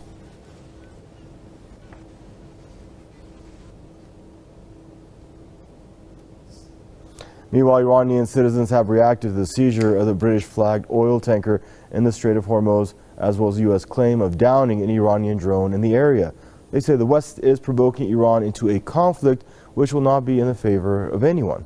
Let's take a listen. I think that the IRGC Navy's reaction was legal. There's no problem with what they did, and we support it. We should not be coerced by force, and it is not rational to let others do anything they want and tell them, okay, you have the right. We should definitely counteract and defend our rights. I think Trump's claims were made for his own citizens only, and this is no authenticity because the IRGC perfectly explained and showed that our drone was safely flown and returned. This is for their own public opinion, and I don't think it is any other reason. And because Trump's popularity has decreased, he wants to raise it with these claims. They are always the ones starting disputes. If our tanker was not seized in Gibraltar, Iran would not have done any of these. I think this conflict will reach an end in the near future, because Iran has issued a decisive message. It has issued a mutual encounter by seizing the English oil tanker. I think that the countries of the West and England are the ones who will suffer the greatest loss from creating insecurity in the Persian Gulf region, because it is their economic interests which are being fulfilled in the region. And now joining us for this news review is Daniel Lazar, journalist and author out of New York, and Mr. Dennis Small, political commentator, joining us out of Leesburg. Gentlemen, I want to welcome you both to the program. I guess we'll start there in New York with you, Mr. Lazar. Your thoughts on all this? Well, I think the U.S. does behave unilaterally. On one hand, it pays lip service to the idea of international law, but on the other hand, it's an empire. And in an empire, the emperor, in this case Washington, his word is law. So the U.S. believes it's entitled to behave in an exceptional manner. It's not obliged to obey the rules that others must obey, and so therefore it holds that it's entitled to a unilateralist foreign policy. And why has Britain gotten itself involved in this? Well, Britain is a country in an extreme crisis due to Brexit. The government is very weak. It always takes its signals from the United States, and now it's especially eager to do Washington's bidding because it's so insecure and so unstable. And your thoughts on all this? Your initial thoughts, that as Mr. Dennis Small. Well, I think that the Team B, to which Minister Zarif has referred to many times in the past, we need to add one more B, in addition to Bolton and bin Salman and Bibi and so forth. And that B is probably the most important one, and that is the British. The British are actually playing a central role in this whole thing, as they have from the very beginning. The whole string of provocations, if you look back to the strategic nature of them, beyond simply the latest Iranian ones, which are transparently provocations just on the surface of it, sailing without a transponder. I mean, this is exactly what the Ukrainians did in the Kerch Strait incident for the purpose of trying to create a conflict with Russia. But if you look back to what happened all the way back to Libya, the assassination of Gaddafi, then look at Syria, the role of the white helmets, which should probably be called the Whitehall helmets because of their control out of London and the provocations there. This is all part of a strategic chess game. And the British are, in fact, a major player in it. And Washington is more of a battlefield than a government because there are different views in Washington. Bolton, Pence, Pompeo are 100% on the British line. Trump, in my view, is seeking for a different type of alternative, often very influenced by those other players, but you can see that in what he has done with this initiative around Rand Paul to try to find a discussion topic.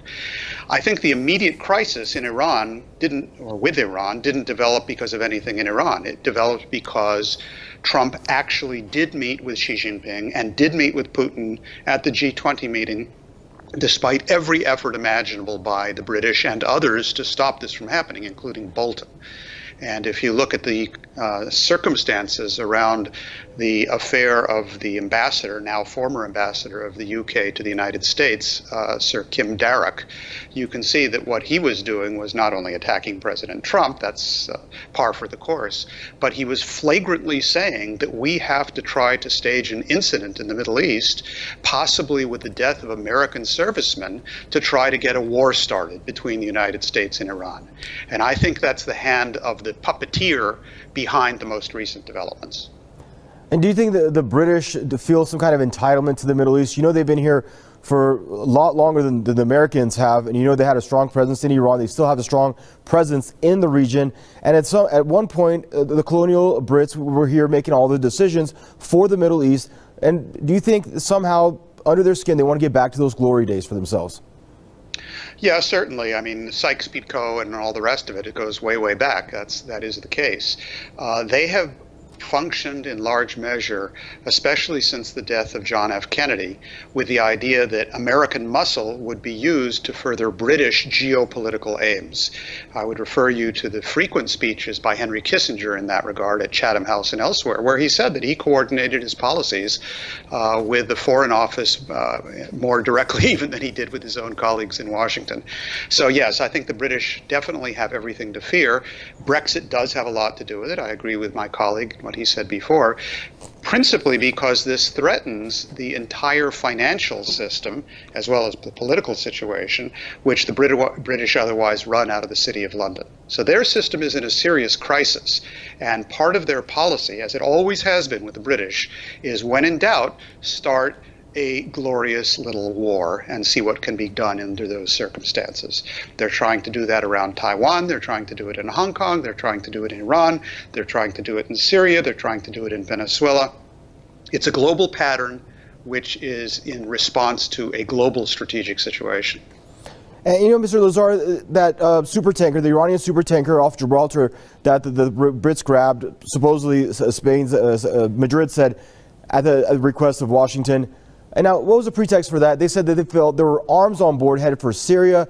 They had British commandos and naval commandos raid the ship. They found no arms. But guess what? They still pretty much extended for another 30 days seizure of that ship. Okay, so that's completely against maritime, obviously any kind of international law. So what position does Jeremy Hunt have now to demand that Iran release this oil tanker here in the Strait of Hormuz that turned off its transponder and drifted off route? Well, he obviously has no position whatsoever. He's been backed into a corner by Iran. Iran has retaliated, and the British have no possible response. They behaved illegally, therefore they have no basis for criticizing Iran's actions. But let me say one thing. Just make one thing very clear. It's not Britain that's calling the shots. It's the United States. It's a U.S. empire. Britain's role is entirely subservient, and to try to reverse that relationship is completely unrealistic. It's Washington which is waging this war against Iran. Trump has been inveighing against Iran since the moment he announced his presidential candidacy in June 2015. He has vowed from the beginning to tear up the nuclear accord. Now he's following through. He's allied himself very closely with the Saudis and the Israelis, all of whom want a confrontation with Iran. So this is entirely Trump's doing. He did it all by himself. I mean, others have had a helping hand, that's the British, etc. But the responsibility in the main lies with Trump. But time and again, Trump has said, I don't want regime change in Tehran. I don't want a war with Iran. Why there are so many contradictions in his actions and his rhetoric? Because Trump doesn't know what he wants. He has no idea what he wants. He just simply, he came out against the nuclear accord when it was first negotiated in 2015. He's been attacking it ever since. And he's doing the bidding of the Saudis and the Israelis. He doesn't want a war. It's quite true. Trump is a bully who doesn't want to get into a real fight. But forces he set in motion are pushing him off the edge of a cliff. And I think a war is increasingly likely. And Mr. Dennis Small, your final thoughts there, please. Well, I think that if one hopes to actually change what's going on in the world as opposed to simply comment on it, you have to look with a little bit of more refinement at what's actually happening in the United States and Washington. Look at it with the eyes that intelligently President Putin looks at it. Look at it with the eyes that Xi Jinping looks at it. Similarly, Assad, even the Venezuelans, who really have their back up against the wall. And if you look at the developments in the United States, the fact of the matter is that the long-standing Anglo-American establishment around the intelligence agencies, including the British, MI5 and MI6, have been trying to overthrow the Trump government. Now, I'm not supporting Trump's policies in all of these things. What I'm saying is that as with the Brexit vote in London, as with the situation in Italy, there is a process that was unleashed with the United States elections that caused the establishment to be caught completely off guard. And so what they have done is they have deployed a lot of their forces inside Washington, such as Bolton, such as Pence. And as I said, Washington is a battleground. It's not black and white. It's fortunately more nuanced than that, which means that foreign actors as well as domestic actors have more that can be done in this. I think that what Trump did in his meetings with Xi and his meetings with Putin is the right direction. And both, like I said, Putin and Xi Jinping have been intelligent enough to know the nuances here. And I don't know what it's going to lead to. It's in fact not even confirmed yet.